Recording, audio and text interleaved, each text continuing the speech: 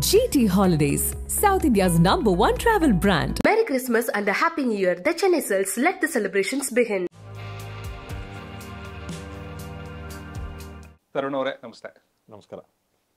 ಕಾಟೇರಾಗಾಗಿ sensor ಕಾರ್ಯಗಳಲ್ಲಿ ಸ್ವಲ್ಪ ತೊಡಗಿಸ್ಕೊಂಡಿದ್ದೀರಿ, ಈಗ ಬ್ಯುಸಿ ಆಗಿದ್ದೀರಿ ಅಂತ ಕೇಳ್ಪಟ್ಟೆ. ನಮ್ಮ ಪ್ರೇಕ್ಷಕರಿಗೆ ಇನ್ನೊಂದು ಮಾತ್ರ ಇನ್ಸೈಟ್ ಕೊಡಿ. ಈ ಸೆನ್ಸರ್ ಪ್ರೊಸೀಜರ್ ಹೇಗೆ ನಡೆಯುತ್ತೆ, ಅದರಲ್ಲಿ ಡೈರೆಕ್ಟರ್ ಹೇಗೆ ಇನ್ವಾಲ್ವ್ ಆಗಿರ್ತಾನೆ? ಸೆನ್ಸರ್ ಪ್ರೊಸೀಜರ್ ಏನು ಅಂತಂದ್ರೆ ನಿಮಗೆ ಬೇಸಿಕ್ಲಿ ಫುಲ್ ಫಿಲಮ್ ರೆಡಿ ಇರಬೇಕು ನಿಮ್ಮ ಹತ್ರ. ಫೈನಲ್ ಕಾಪಿ ಏನು ರಿಲೀಸ್ ಆಗುತ್ತೋ ಅದು, ಹೌದು, ಆ ಕಾಪಿ ರೆಡಿ ಇರಬೇಕು ನಿಮ್ಮ ಹತ್ರ. ಅದನ್ನ with length and everything there is a details. ಅದರದೆಲ್ಲ length ಆಗಿರ್ಬೋದು, ಅನಿಮಲ್ ಬೋರ್ಡ್ ಪರ್ಮಿಷನ್ಸ್ ಆಗಿರ್ಬೋದು, ಈ ಥರದ್ದೆಲ್ಲ ಒಂದಷ್ಟು ಡಾಕ್ಯುಮೆಂಟ್ಸ್ ಇರುತ್ತೆ. ವಿತ್ ಪ್ರೊಡಕ್ಷನ್ ಸೈಡಿಂದ ಎಲ್ಲಾನು ನಾವು ಸಬ್ಮಿಟ್ ಮಾಡಬೇಕು. ಮೊದಲೇನಾಯ್ತು ಸೆನ್ಸರ್ ಆಫೀಸಿಗೆ ಹೋಗಿ ನಾವು ಸಬ್ಮಿಟ್ ಮಾಡಬೇಕಾಯ್ತು. ಇವಾಗೆಲ್ಲ ಆನ್ಲೈನ್ ಬಂದಿದೆ. So everything is documented. So ನಾವು ಸಬ್ಮಿಟ್ ಮಾಡ್ತೀವಿ. ಸಬ್ಮಿಟ್ ಮಾಡಿದ್ಮೇಲೆ ಅಲ್ಲಿಂದ if I am not wrong around 70 to 72 days span ಇರುತ್ತೆ for the sensor office to see this movie. ನೀವು ಅಪ್ಲೈ ಮಾಡಿದ್ರಿಂದ ಅಷ್ಟು ದಿನಗಳ ಒಳಗೆ ಅವ್ರು ಯಾವಾಗಾರ ನೋಡ್ಬೋದು.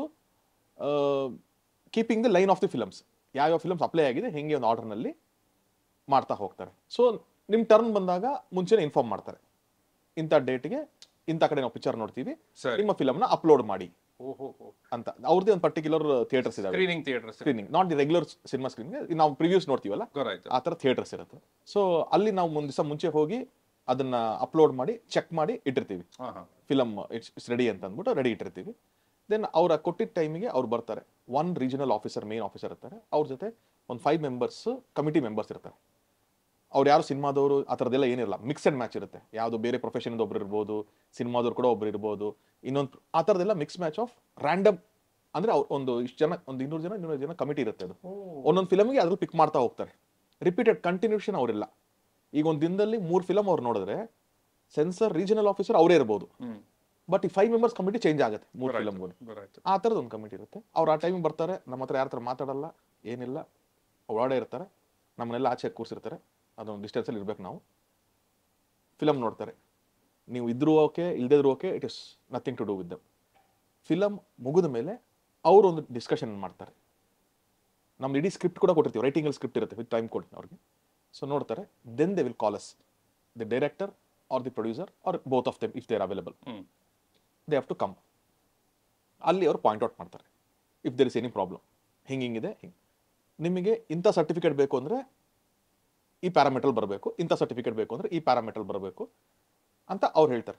If you want you, if it is clean, then will give U A ಬಂದಿದೆ ನಿಮಗೆ, ಸರ್ ನಮ್ಗೆ ಯು ಬೇಕು, ಇಂತಿಂಥದ್ದು ಮ್ಯೂಟ್ಸೋ ಕಟ್ಸೋ ನೀವು ಮಾಡಬೇಕು. ನೀವು ಮಾಡಿಕೊಟ್ರೆ we will give that. A ಬಂದಿದೆ, ನನಗೆ ಯು ಎ ಬೇಕು, ಅಗೇನ್ ಅದಕ್ಕೊಂದು ಪ್ಯಾರಾಮೀಟರ್ ಇರುತ್ತೆ. ಅಥವಾ if you are accepting what ever is saying, okay sir ನೀವು ಇದಕ್ಕೆ ಏನೇ ಕೊಡ್ತೀರಾ, ಎ ನನಗೆ ಓಕೆ, ಹಿಂಗೆ, then also okay. If there is corrections, then they will give you time. ನೀವು ಮತ್ತೆ ಆ ಕರೆಕ್ಷನ್ಸ್ ಎಲ್ಲ ಮಾಡಿ ಅದನ್ನ ಮತ್ತೆ ಒಂದು ಕಾಪಿ ರೆಡಿ ಮಾಡಿ ಆ ಕಟ್ಸು ಇದನ್ನ ಮಾತ್ರನೇ ಸಬ್ಮಿಟ್ ಮಾಡಬೇಕು ಟು ದಿ ಸೆನ್ಸರ್ ಆಫೀಸರ್. ಸರಿ, ಅವ್ರದ್ದು ಡಾಕ್ಯುಮೆಂಟ್ ಹೋಗುತ್ತೆ. ಸರಿ, ಅದನ್ನ ನೋಡಿದ ಮೇಲೆ ಅವರು CBFC ಸರ್ಟಿಫಿಕೇಟ್ನ ನಿಮಗೆ ಹ್ಯಾಂಡ್ ಓವರ್ ಮಾಡ್ತಾರೆ ಬೈ ಆನ್ಲೈನ್ ಅಗೇನ್. ಸರಿ ಸರಿ ಸರಿ. So this is the process. A certification ಬಂದರೂ ಕೂಡ ಕಟ್ಸು ಅದೆಲ್ಲ ಇರಬಹುದು. ಹೌದು, ಇರಬಹುದು. ನೀವು ಎ ಸರ್ಟಿಫಿಕೇಟ್ ಬಂದ ತಕ್ಷಣ ಟೇಕನ್ ಫಾರ್ ಗ್ರಾಂಟೆಡ್ ಅಲ್ಲ. ಎ ಸರ್ಟಿಫಿಕೇಟ್ ಕೂಡ ಒಂದು ಪ್ಯಾರಾಮೀಟರ್ ಇದೆ.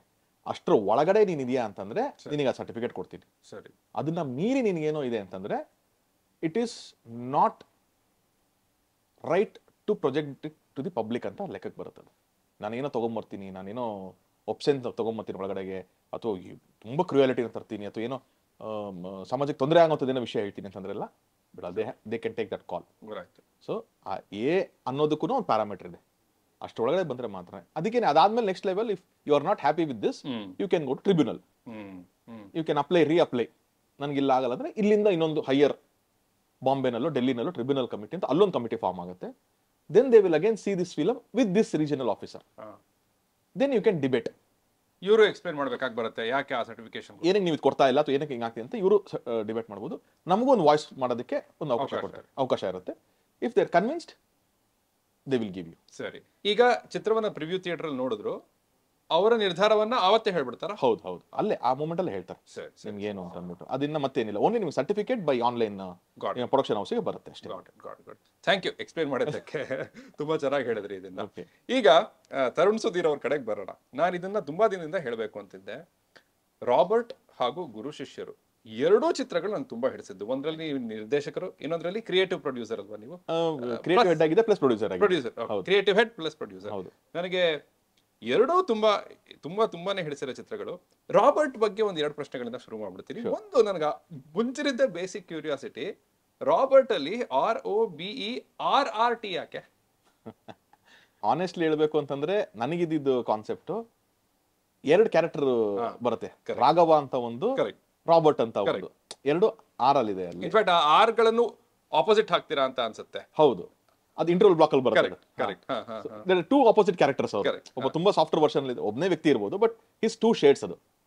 ಸೊ ಅದು ಅಂಡರ್ಲೈನ್ ಯಾವತ್ತೋ ಯಾರಿಗೋ ಒಬ್ರು ಕನೆಕ್ಟ್ ಆದ್ರೆ ಆಗತ್ತೆ ನೋಡೋಣ ಪಿಕ್ಚರ್ ಬಂದ್ಮೇಲೆ ಅನ್ನೋ ಒಂದು ಪರ್ಸ್ಪೆಕ್ಟಿವ್ ನಲ್ಲಿ. ಇಲ್ಲ, ಪರ್ಫೆಕ್ಟ್. ಅದನ್ನ ನೀವು ಇಂಟರ್ವ್ಯೂ ಅಲ್ಲಿ ಹಾಕಿದ್ದು ಒಳ್ಳೆ ಮೂವ್ನೆ. ಅದನ್ನ ಎಕ್ಸ್ಪ್ಲೇನ್ ಮಾಡಕ್ ಹೋಗದೆ ಅರ್ಥ ಆದ್ರೆ ಆಗ್ಲಿ ಅಂತ. ಅಲ್ಲೂ ಏನ್ ಬರುತ್ತೆ ನಿಮಗೆ, ಫಸ್ಟ್ ಒಂದು ಆರ್ ಬರುತ್ತೆ, ಅದೇ ರಿವರ್ಸ್ ಆಗುತ್ತೆ ಎರಡನ್ನು, ಮಿಕ್ಕಿದ ಅಕ್ಷರಗಳು ಆಮೇಲೆ ಬಂದು ಜಾಯ್ನ್ ಆಗುತ್ತೆ. ಸೊ ಯಾಕಂದ್ರೆ ಆ ಮೂಮೆಂಟ್ ಅಲ್ಲೇನೆ ಇವನು ರಾಘವ ಅಲ್ಲ ರಾಬರ್ಟ್ ಅಂತ ಗೊತ್ತಾಗೋ ಮೂಮೆಂಟ್ ಅದು ಅಲ್ಲಿಗೆ. And if you observe proper ಅಲ್ಲಿಗೆ ತಗೊಂಡ್ಬಂದು ಇಂಟರ್ವಲ್ ಕೊಡ್ತೀವಿ ನಾವು. ಸೊ ಆ ತರದಕ್ಕೋಸ್ಕರ. ಇನ್ನೊಂದು, ನಾನಿದನ್ನ ರಿವ್ಯೂನಲ್ಲೂ ಹೇಳಿದ್ದೆ, ನನ್ನ ಸರ್ಕಲ್ಗಳಲ್ಲಿ ಹೇಳ್ತಾನೆ ಬಂದಿದ್ದೀನಿ. ಏನು ಅಂದ್ರೆ ಜೈ ಶ್ರೀರಾಮ್ ಹಾಡು. ಹೌದು, ನೋಡಿ ನಂಗೆ ಗೂಸ್ಕೊಂಡ್ಬಿಡ್ತಾರೆ. ಆ ಹಾಡಿನ ಲೀಡ್ ಆಗ್ಲಿ, ಅದು ದೊಡ್ಡ ಕಟೌಟ್ ಬಿಡೋದಾಗ್ಲಿ, ಅಥವಾ ಅದನ್ನ ದರ್ಶನ್ ಅವರು ಬಂದು ಆಂಜನೇಯನ ವೇಷದಲ್ಲಿ ಬಂದು ಹಿಡಿಯೋದಾಗ್ಲಿ, ಆ ಹಾಡು ಇಡೀ ಚಿತ್ರಕ್ಕೆ ಒಂದು ಡಿವೈನ್ ಟೋನ್ ಅನ್ನ ಸೆಟ್ ಮಾಡೋದಾಗ್ಲಿ, ಕೊನೆಯಲ್ಲಿ ಎಂಡ್ ಅದೇ ದಹನದ ಜೊತೆಗೆ ಆಗೋದಾಗ್ಲಿ, ಲಿರಿಕ್ಸ್ ಆಗ್ಲಿ, ಶಂಕರ್ ಮಹಾದೇವನ್ ಅವರ ಹಾಡುಗಾರಿಕೆ ಆಗ್ಲಿ, ಅರ್ಜುನ್ ಜನ್ಯ ಅವರ ಸಂಗೀತವಾಗ್ಲಿ, ಅದರಲ್ಲಿ ಸ್ಟ್ಯಾಮರಿಂಗ್ ಬೇರೆ, ಹಾಡ್ನಲ್ಲೂ ಸ್ಟ್ಯಾಮರಿಂಗ್ ತೋರಿಸಿರೋದಾಗ್ಲಿ, ನನಗೆ ಅಂಡ್ ಅಚಾನಕ್ ಆಗಿ ನನ್ಗೆ ಈಗ ಗೊತ್ತಾಯ್ತು ನಿಮ್ಮ ರಿಂಗ್ ಟೋನ್ ಕೂಡ ಅದೇ ಇದೆ ಅಂತ. ದಯವಿಟ್ಟು ನನಗೆ ಆ ಹಾಡಿನ ಬಗ್ಗೆ ಹೇಳಿ. ಸಿನಿಮಾ ನಾವು ರೈಟಿಂಗ್ ಆದಾಗ್ಲೇನೆ ಒಂದು ಬ್ಯಾಕ್ ಡ್ರಾಪ್ ಸೆಟ್ ಮಾಡಬೇಕು ಅಂತ ಅನ್ಸುತ್ತೆ ಯಾವಾಗಲೂ. ಸೊ ನಾನು ಅದನ್ನ ಪಿಕ್ ಮಾಡಿದೆ. ಓಕೆ, ನಾನು ಇದನ್ನ ಒಂದು ಬ್ಯಾಕ್ ಡ್ರಾಪ್ ಸೆಟ್ ಮಾಡಬೇಕು, ಇದನ್ನ ಎಲ್ಲಿ ನಡೆಯುತ್ತೆ ಏನು ಅಂತಂದ್ರೆ ನಾನು ನಾರ್ತ್ಗೆ ಹೋಗಬೇಕು ಅಂತ ಫೀಲ್ ಮಾಡಿದೆ. And I picked Uttar Pradesh. ಅಲ್ಲಿ ನಡೆಯುತ್ತೆ ಒಂದು ಫಸ್ಟ್ ಹಾಫ್. ಇವನ್ ಫ್ಲಾಶ್ ಬ್ಯಾಕ್ ಕರ್ನಾಟಕದಲ್ಲಿ ನಡೆಯುತ್ತೆ ಅಂತ. ಯಾಕೆ ಕರ್ನಾಟಕದಲ್ಲೇ ಇನ್ನೊಂದು ಕಡೆ ಮಾಡೋಕ್ಕಾಗಲ್ಲ ನಾನು ಅಂತಂದ್ರೆ, ಅವ್ನು ಅಷ್ಟು ದೊಡ್ಡ ಗ್ಯಾಂಗ್ಸ್ಟರ್ ಇರ್ತಾನೆ. ಇಲ್ಲಿ ಅವನಿಗೆ ಯಾರು ಬೇಕಾದ್ರೆ ಕಂಡುಹಿಡಿಬೋದು. ಅವ್ನು total either he has to go to foreign R he has to settle somewhere wear ಯಾರು ಅವನ್ನ ಐಡೆಂಟಿಫೈ ಮಾಡದಿರೋ ಥರ ಜಾಗಕ್ಕೆ ಹೋಗಬೇಕು. ಸೊ ನಾನು ಹೊಸದಾಗಿ ಏನು ಕಾಣಿಸುತ್ತೆ ವಿಜುವಲ್ ಅಂತ ಪ್ಲಾನ್ ಮಾಡಿದ್ರೆ, ನನಗೆ ಓಕೆ ಉತ್ತರ ಪ್ರದೇಶದಲ್ಲಿ ಚೆನ್ನಾಗಿರುತ್ತೆ, ಒಂದು ಬೇರೆ ಥರದ್ದು ಫೀಲ್ ಸಿಗುತ್ತೆ ಅಂತ ನಾವು ಅಲ್ಲಿಗೆ ಶಿಫ್ಟ್ ಮಾಡ್ಕೊಂತ ಪ್ಲಾಟ್ಫಾರ್ಮಲ್ಲಿ ಹಾಕೊಂಡಾಗ ನನಗೆ ಇಡೀ ಸಿನಿಮಾ ಗುಡ್ ಓವರ್ ಇವಿಲ್ ಒಂದು ಥೀಮ್ ಇಟ್ಕೊಂಡಿದ್ದೆ ನಾನು. ಸೊ ದಸರಾ ಅನ್ನೋದನ್ನ ನಾನು ಪ್ಲಾನ್ ಮಾಡಿದೆ. ನಾನು ಇಡೀ ಕತೆ ಈ 10 ದಿನದಲ್ಲೇ ನಡಿಬೇಕು. ದಸರಾ ಏನು ನಡೆಯುತ್ತೆ 10 days ಅಷ್ಟರಲ್ಲೇ ನಡಿಬೇಕು. ನೀವು ಈ ಸಿನಿಮಾ ಒಂದ್ಸತಿ ನೀವು ಹಾಕೊಂಡು ನೋಡಿದ್ರೆ, first short of the film ಅಲ್ಲಿ ಕಟೌಟ್ ಏನು ಬೀಳ್ತಾ ಇದೆ, that is the opening ceremony of Dasara. Avinash sir ಭಾಷಣ ಮಾಡಿ ಇನಾಗ್ರೇಷನ್ ತರ ಮಾಡಿ ಅವ್ರು ಮಾತಾಡ್ತಿದ್ದಾರೆ. Last shot of the movie Avinash sir ಅಲ್ಲೇ ಇದ್ದಾರೆ, ಬಾಣ ಬಿಟ್ಟು ರಾವಣ ದಹನ ಮಾಡ್ತಾರೆ. ಅಂದ್ರೆ that is the span of Navratri ಏನ್ ನಡೆಯುತ್ತೆ 9 to 10 days, ಅಷ್ಟರಲ್ಲೇ ಇಡೀ ಕತೆ ಆಗ್ಬೇಕು. ಫ್ಲಾಶ್ ಬ್ಯಾಕ್ ಒಂದು ಪಾಯಿಂಟ್ ಅಲ್ಲಿ ಹೋಗಿ ಬರ್ತಾ ಇದೀವಿ. ಅದು ಏನು ಶಿವ ಕೇರ್ಪೇಟೆ ಅನ್ನೋ ಕ್ಯಾರೆಕ್ಟರ್ ಅವ್ನು ಹೇಳ್ತಾರ ಫ್ಲಾಶ್ ಬ್ಯಾಕ್, ಸರಿನಾ? So flash back is telling in some few hours ಇರ್ಬೋದು. ಸೊ ಇಷ್ಟೇ ಟೈಮ್ ಅಂತ ನಾನು ಫಿಕ್ಸ್ ಮಾಡಿ ಇಟ್ಕೊಂಡಿದ್ದೆ ಅದನ್ನ. ಸೊ ಅದಷ್ಟು ಮಾಡಿದಾಗ ನನಗೆ ನಮ್ಮಲ್ಲಿ ದಸರಾ ಆಚರಣೆ ಬೇರೆ. ನಾವು ವಿಜಯದಶಮಿ, ಆಯುಧ ಪೂಜೆ ಈ ಥರದೊಂದು ದಸರಾ ಆಚರಣೆ ಮಾಡ್ತೀವಿ. ಅವರು ರಾವಣನ ದಹನ, ರಾಮ ಗೆದ್ದಿದ್ದು ಇದ್ರ ಪ್ರಕಾರದಲ್ಲಿ ಅವ್ರು ಮಾಡ್ತಾರೆ ಅಂತಂದಾಗ ನಾನು ತುಂಬ ಫಸ್ಟ್ ಏನು ಅನ್ಕೊಂಡು, ನಾನು ಆ ಕತೆ ಮಾಡಿದಾಗಲೇ ಇದು ಕಮರ್ಷಿಯಲ್ ಮೀಟ್ರಲ್ಲಿ ನಡೆಯುವಂಥ ಸಿನಿಮಾ ಟೆಂಪ್ಲೇಟ್. ನೀವು ಅದಕ್ಕೆ ಕಮರ್ಷಿಯಲ್ ಸಿನಿಮಾ ಮಾಡ್ತೀವಿ ಅಂದ್ರೆ ಕೈರಾಮ್ ಸರ್ 10 ಎಕ್ಸಾಂಪಲ್ ಸಿಗುತ್ತೆ ನಿಮ್ಗೆ ಯಾವಾಗಲೂ. It is very common. It is not a ಕಾಪಿನೋ ಅಥವಾ ಇನ್ನೊಂದೇನೋ ಅದು ಪಿಕ್ಚರ್ದು ಅಂತಲ್ಲ. It is the template that is used. ಹಾಗೆ ನೀವು ಯಾವ ಸಿನಿಮಾ ತೊಗೊಂಡ್ರು ಹುಡುಕಿದ್ರೆ ಅದಕ್ಕೊಂದು ಟೆಂಪ್ಲೇಟ್ ಸಿಗುತ್ತೆ ಅಲ್ವಾ? ನೀವು ಬೇರೆ ಯಾವ ಪ್ರೊಫೆಷನ್ಗೆ ಬೇಕಾದ್ರೆ ಹೋಗಿ, ಬೇರೆ ಯಾವ, ನೀವು ನಾಳೆ ಲಾಯರ್ ಆಗಬೇಕು, ಅಡ್ವೊಕೇಟ್ ಆಗ್ತೀರಾ ಅಂತಂದ್ರೇನು ಒಂದು ಕೇಸ್ ಅಂದ್ರೆ ಯಾವುದೊಂದು ಹಳೆ ಕೇಸ್ ಸ್ಟಡಿ ಮಾಡಿ ಅಂತ. He is not copying that, it is a reference. You have to study things. ಏನು ನಾವು ಯಾರು ಬ್ರಹ್ಮಗಳಲ್ವಲ್ಲ, ನಮಗೆ ತಲೆಯಲ್ಲಿ ಬಂದು ಕೂತ್ಕೊಳ್ಳುತ್ತೆ ಅನ್ನೋದಕ್ಕೆ. And it is a team work. ನೀವು ಒಂದು 80 to 100 ಡಿಪಾರ್ಟ್ಮೆಂಟ್ಗಳ ಜೊತೆ ಇಂಟ್ರಾಕ್ಟ್ ಮಾಡ್ತಿರ್ತೀರಾ, ಸರಿನಾ? ಅಷ್ಟು ಡಿಪಾರ್ಟ್ಮೆಂಟ್ಗೂ ನಿಮ್ಮ ತಲೆಯಲ್ಲಿ ಏನಿದೆ ಅದು ಹೆಂಗೆ ಕನ್ವೆ ಮಾಡ್ತೀರಾ? ವರ್ಬಲಿ ಎಷ್ಟು convey ಮಾಡೋಕ್ಕಾಗತ್ತೆ? You have to show something, you have to say something ಅಲ್ವಾ? Anything you take their is A reference for that ಅಲ್ವಾ? ಸೊ ಆ ಪರ್ಸ್ಪೆಕ್ಟಿವ್ನಲ್ಲಿ ನನಗೆ ಒಂದು ಕಮರ್ಷಿಯಲ್ ಟೆಂಪ್ಲೇಟ್ ಮಾಡಿದ್ರು ಸಿನಿಮಾನ ಅಪ್ರೋಚ್ ಬೇರೆ ಆಗಬೇಕು, ಕೆಲವು ರೆಗ್ಯುಲರ್ ನಾಮ್ಸ್ನ ಬ್ರೇಕ್ ಮಾಡಬೇಕು. ಸರಿ, ಫಸ್ಟ್ ರೆಗ್ಯುಲರ್ ನಾಮ್ ಏನು ಅಂತಂದ್ರೆ ಹೀರೋ ಇಂಟ್ರೊಡಕ್ಷನ್ ಸಾಂಗ್. ಹೀರೋನ ಹೊಗಳಿ ಒಂದು ಇಂಟ್ರೊಡಕ್ಷನ್ ಸಾಂಗ್ ಮಾಡ್ತೀವಿ. ದಟ್ ಈಸ್ ಫ್ಯಾನ್ಸ್ ಲೈಕ್ ಮಾಡ್ತಾರೆ ಬ್ರದರ್. ನನಗೇನು ಫೋರ್ಸ್ಲಿ ತರಬೇಕು ಅಂತಲ್ಲ, but they like it. If they like it will give that ಅನ್ನೋದೊಂದು ಐಡಿಯಾ ಇರುತ್ತೆ. ಸೊ ನಾನು ಅಂದೆ ಓಕೆ, ಹೀರೋನೇ ಹೊಗಳಿ ಒಂದು ಸಾಂಗ್ ಮಾಡಬೇಕಾ, ಇದು ರೆಗ್ಯುಲರ್ ಪ್ಯಾಟರ್ನ್ ಆಯಿತು. ಬೇರೆ ಏನು ಮಾಡ್ಬೋದು ಅಂತಂದಾಗ okay, we will say it in a different way. Raman ಹೊಗಳಣ, ನನ್ನ ಹೀರೋ ಆಂಜನೇಯನ್ ಥರ ಇದ್ದಾನೆ, ಅವನು ಅವನ ಸ್ನೇಹಿತನ ಮಗನ ಕಾಪಾಡೋದಕ್ಕೆ ಅವನು ಆಂಜನೇಯನ್ ಥರ ಇದ್ದಾನೆ. ಸೊ ರಾಮ ಆಂಜನೇಯನ್ ಒಂದು ಕಾಂಬಿನೇಷನ್ ಮಾಡೋಣ. ಸೊ ಅಲ್ಲಿ ದೇವ್ರನ್ನ ಹೊಗಳ್ತಾನು ಮೆಟಫರಿಕಲಿ ನಾವು ನನ್ನ ಹೀರೋ ವಿಷಯನ ಹೇಳ್ತಾ ಬರ್ತೀನಿ. So that is the idea where I thought okay, I want to do a song on lord Rama. And ಅಲ್ಲಿ ಊರು, ಅಲ್ಲಿ ಕಲ್ಚರ್, ಅಲ್ಲಿಗೆ ಬರಬೇಕು. ಆ್ಯಂಡ್ ಹೀರೋ ಒಂದು ಬ್ಯೂಟಿಫುಲ್ ಡಿವೈನಿಟಿನಲ್ಲಿ ಓಪನ್ ಆದರೆ ಚೆನ್ನಾಗಿರ್ತಾರೆ ಅನ್ನೋದಕ್ಕೆ ತಗೊಂಬಂದಂಥ ಒಂದು ಸಾಂಗ್ ಅದ್ಭುತವಾಗಿ ನನಗೆ. I think that was the first song V composed. ನಾನು ಅರ್ಜುನ್ ಜನ್ಯ ಅವರು ಕಂಪೋಸ್ ಮಾಡಿದ್ದು, ಮೈಸೂರಿನಲ್ಲೇ ಒಂದು ಕಡೆ ಕಂಪೋಸ್ ಮಾಡಿದ್ವಿ ಅದನ್ನ. ಸೊ ಅಲ್ಲಿ ಇನ್ಸ್ಟೆಂಟಾಗಿ ವೆರಿ ಕ್ವಿಕ್ಕಾಗಿ ಆದಂಥ ಒಂದು ಸಾಂಗ್ ಅಂತು. ಆ್ಯಂಡ್ ನಾಗೇಂದ್ರ ಪ್ರಸಾದ್ ಅವರು ಅದಕ್ಕೆ ಲಿರಿಕ್ ಬರ್ಕೊಟ್ರು. ಅವ್ರಿಗೆ ಹೇಳಿದೆ, ನಾನು ಕತೆ ಹೇಳಿದ್ದೆ ಹಿಂಗಿದೆ ಹಿಂಗಿದೆ ಅಂದ ತಕ್ಷಣ. ಸೊ ಅದ್ರದ್ದು ಕನೆಕ್ಟೆಡನ್ನೇ ಲೈನ್ಸ್ಗಳು ಕಾಯಿನ್ ಮಾಡ್ಕೊಂಡು ಬಂದರು. ಆ್ಯಂಡ್ ಸ್ಟ್ಯಾಮರಿಂಗ್ ಆಗಿ ನನ್ನ ಕ್ಯಾರೆಕ್ಟರ್ ಸ್ಟ್ಯಾಮರಿಂಗ್ ಮಾಡ್ತೀನಿ ಅಂದರೆ ಕಮರ್ಷಿಯಲ್ ಫಿಲಮಲ್ಲಿ ಕೂಡ ರಿಯಲಿಸ್ಟಿಕ್ ಅಪ್ರೋಚ್ ಹೆಂಗೆ ಹೋಗೋಣ. ಅವ್ನು ನಾರ್ಮಲಾಗಿ ಕೂಡ ಹಾಡ್ಬೋದು, ಯಾರು ಕೇಳಲ್ಲ. ಸಿನಿಮಾ ಇಟ್ಸ್ ವರ್ಲ್ಡ್ ಅಲ್ವಾ, ನಾರ್ಮಲಾಗಿ ಕೂಡ ಹಾಡ್ಬೋದಾಗಿತ್ತು. ಬಟ್ ಬೇಡ, ಹಂಗೆ ಟ್ರೈ ಮಾಡೋಣ. ಸೊ ನಾವೇನು ಮಾಡಿದ್ವಿ, 2 ವರ್ಷನ್ ಹಾಡ್ಸಿದ್ವಿ. ಯೂಟ್ಯೂಬ್ ವರ್ಷನ್ ನಾರ್ಮಲ್ ಆಗಿ ಇಟ್ಟಿದ್ವಿ. ಸಿನಿಮಾ ಒಳಗಡೆ ಬಂದಾಗ ಆ ಸ್ಟ್ಯಾಮರಿಂಗ್ ಸಿಗುತ್ತೆ ಅಂತ ಅಂದ್ಬಿಟ್ಟು ಮಾಡಿದಂಥ ಒಂದು ಸಾಂಗ್ ಅದು. ನಾನು ಕಿವಿಯಿಂದ ಕಿವಿಗೆ ಯಾಕೆ ನಗ್ತಾ ಇದ್ದೀನಿ ಅಂದ್ರೆ, ನಾನು ಈ ಪ್ರಶ್ನೆಯನ್ನ ನಿಮ್ ಮುಂದೆ ಇಟ್ಟದಕ್ಕೆ ನಾನು ಬೆನ್ ತಟ್ಕೊಳ್ತಾ ಇದ್ದೀನಿ. ಯಾಕೆ ಅಂದ್ರೆ ತರುಣ್ ಸುಧೀರ್ ಅಂದ್ರೆ ಕಮರ್ಷಿಯಲ್ ಡೈರೆಕ್ಟರ್ ಅಂತ ಒಂದು ಟ್ಯಾಗ್ ಅನ್ನ ಈಸಿಯಾಗಿ ಕೊಟ್ಬಿಡ್ತಾರೆ ಜನ. ಅದು ನಿಮ್ಗೂ ಗೊತ್ತಿರಬಹುದು. ಆದ್ರೆ ಇಷ್ಟು ವರ್ಕ್ ಹೋಗಿದೆ ಅದರಲ್ಲಿ ಅನ್ನೋದು ಎಕ್ಸಲೆಂಟ್. ನೋಡಿ, ಈ ಒಂದ್ ನೀವು ಹೇಳ್ದಂಗೆ ರೂಲ್ ಅನ್ನ ಬ್ರೇಕ್ ಮಾಡಿದೀರಿ. ಇಲ್ಲಿ ರಾಮನೇ ಆಗ್ಬಿಡ್ಬಹುದಿತ್ತು ದರ್ಶನ್ ಅವರು, ಆದ್ರೆ ಆಂಜನೇಯ. ಬಟ್ ಅದ್ರಲ್ಲೂ ನಾಗೇಂದ್ರ ಪ್ರಸಾದ್ ಅವ್ರ ಐಡಿಯಾನ ನಿಮ್ಮ ಐಡಿಯಾನ ಗೊತ್ತಿಲ್ಲ. ಬಟ್ ಒಂದು ರಾಮ ಬಿಟ್ಟ ಬಾಣಕ್ಕೆ ಸತ್ತ ರಾವಣ, ಆಂಜನೇಯನಲ್ಲವೇ ಗೆದ್ದ ಕಾರಣ ಅಂತ ಅಲ್ಲಿ ಅದು ಕಥೆನೂ ಹೇಳಿದ್ರಿ. ಬಟ್ ಅಲ್ಲಿ ದರ್ಶನ್ ಅವರ ಮಾಸ್ ಎಲಿವೇಶನ್ ಸಿಕ್ಬಿಡ್ತು ಗಮನಿಸಿದವ್ರಿಗೆ, ಆಯ್ತಾ. ಸೊ ಇಷ್ಟೆಲ್ಲ ಯೋಚನೆ ಹೋಗಿದೆ ಅನ್ನೋದನ್ನ ನೀವು ಎಕ್ಸ್ಪ್ಲೇನ್ ಮಾಡಿದ್ದು ತುಂಬಾ ಖುಷಿ ಆಯ್ತು. ಜನಕ್ಕೆ ಇದು ತಲುಪತ್ತೆ ಈ ಇಂಟರ್ವ್ಯೂ ಮೂಲಕ ಅನ್ನೋದು ನನಗೆ ತುಂಬಾ ಖುಷಿ ಇದೆ. Thank you. ಅದೇ ಕಮರ್ಷಿಯಲ್ ಸಿನಿಮಾ ಮಾಡೋದು ಕೂಡ ಅಷ್ಟು ಈಸಿ ಇಲ್ಲ. ಇಲ್ವೇ it is not at all easy. Commercial cinema ಅಂದ್ರೆ ಅಟ್ಲೀಸ್ಟ್ ನೀವೇನೋ ಬೇರೆ ಮಾಡೋದಕ್ಕೆ, ನೀವು ಬೇರೆ ಏನೋ ಮಾಡ್ತೀರಾ ಅಂತಂದ್ರೆ ಅದಕ್ಕೆ ಕಂಪ್ಯಾರಿಸನ್ಸ್ ಇರಲ್ಲ. ಕಮರ್ಷಿಯಲ್ ಸಿನಿಮಾ ಮಾಡೋದಕ್ಕೆ ಕಂಪ್ಯಾರಿಸನ್ಸ್, ನಾನು ಇನ್ನೂ ಜಾಸ್ತಿ ಜನರ ಜೊತೆ ಫೈಟ್ ಮಾಡ್ಬೇಕಲ್ಲಿ, ಇನ್ನೂ ಜಾಸ್ತಿ ಫಿಲಮ್ಸ್ಗಳಿರುತ್ತೆ ಆ ಜಾನರ್ನಲ್ಲಿ, ಅದನ್ನ ಮೀರಿ ಫೈಟ್ ಮಾಡ್ಬೇಕು ನಾನು. So I think that is more difficult. Anything is difficult, sir. Cinema making is difficult. We have to please so many of people. ಹೌದು ಅಲ್ವಾ. ಅದೊಂದು ಸ್ಟ್ಯಾಮರಿಂಗ್ ಅನ್ನೇ ತಗೊಳ್ಳಿ. ಯಾಕಂದ್ರೆ ನಾನು ಈ ಹಾಡಿನ ಹುಚ್ಚ. ನಾನು ಆ ಹಾಡಂದ್ರೆ ನನಗೆ ಹುಚ್ಚು. ಕೇಳ್ಬಿಟ್ಟಿದ್ದೆ. ಥಿಯೇಟರ್ಗೆ ಹೋಗ್ತೀನಿ, ಕಾಯ್ತಾ ಇದ್ದೀನಿ, ಚೆನ್ನಾಗಿ ಲಾಂಚ್ ಆಗೋಯ್ತು ಹಾಡು, ಹಬ್ಬ ಜಸ್ಟಿಸ್ ಆಗ್ಬಿಡ್ತು. ನನ್ನ ಫೇವ್ರೆಟ್ ಹಾಡಿಗೆ ಜಸ್ಟಿಸ್ ಸಿಗ್ತಾ ಇದೆ ಅಂದ್ರೆ ಸ್ಟ್ಯಾಮರಿಂಗ್ ಹಾಕ್ಬಿಟ್ರಿ. ನನಗಲ್ಲಿ ಎಂಥ ಮಾಸ್ಟರ್ ಸ್ಟ್ರೋಕ್ ಇದು ಅಂತ ಅನ್ಸಿದ್ದು. ನಿಜವಾಗ್ಲೂ ತುಂಬಾ ಖುಷಿಯಾಗಿ ಹೇಳ್ತಾ ಇದ್ದೀನಿ. ತುಂಬಾ ಖುಷಿಯಾಗಿ ನನ್ಗದು. ದರ್ಶನ್ ಅವರ ಬಗ್ಗೆ ಕೆಲವು ಪ್ರಶ್ನೆಗಳನ್ನ ತಂದಿದ್ದೀನಿ. ನಿಮ್ಮ 3 ಚಿತ್ರಗಳಲ್ಲೂ ಒಂದರಲ್ಲಿ ಕ್ಯಾಮಿಯೋ, ಇನ್ನೆರಡರಲ್ಲಿ ಅವರೇ ನಿಮ್ಮ ನಾಯಕ ನಟ. ಅವರಿಗೆ ಒಂದು ಕಥೆಯನ್ನ ಹೇಳಿ ಓಕೆ ಪಡ್ಕೊಳ್ಳೋದು ಹೇಗೆ? ಸರ್, ದರ್ಶನ್ ಸರ್ದು ಒಂದೇ ರೂಲ್ ಏನು ಅಂತಂದ್ರೆ, ಯಾರು ಡೈರೆಕ್ಟ್ ಮಾಡ್ತಾರೋ ಅವರೇ ಕತೆ ಹೇಳಬೇಕು. ನೀವು ಕತೆ ಯಾರ ಹತ್ರ ಮಾಡಿಸಿ, ರೈಟರ್ ಮಾಡಿರಲಿ, ನೀವು ಬೇರೆ ಎಲ್ಲಿನಾರು ಮಾಡಿರಿ, ಏನಾದರೂ ಇರಲಿ, ನೋ ಪ್ರಾಬ್ಲಮ್.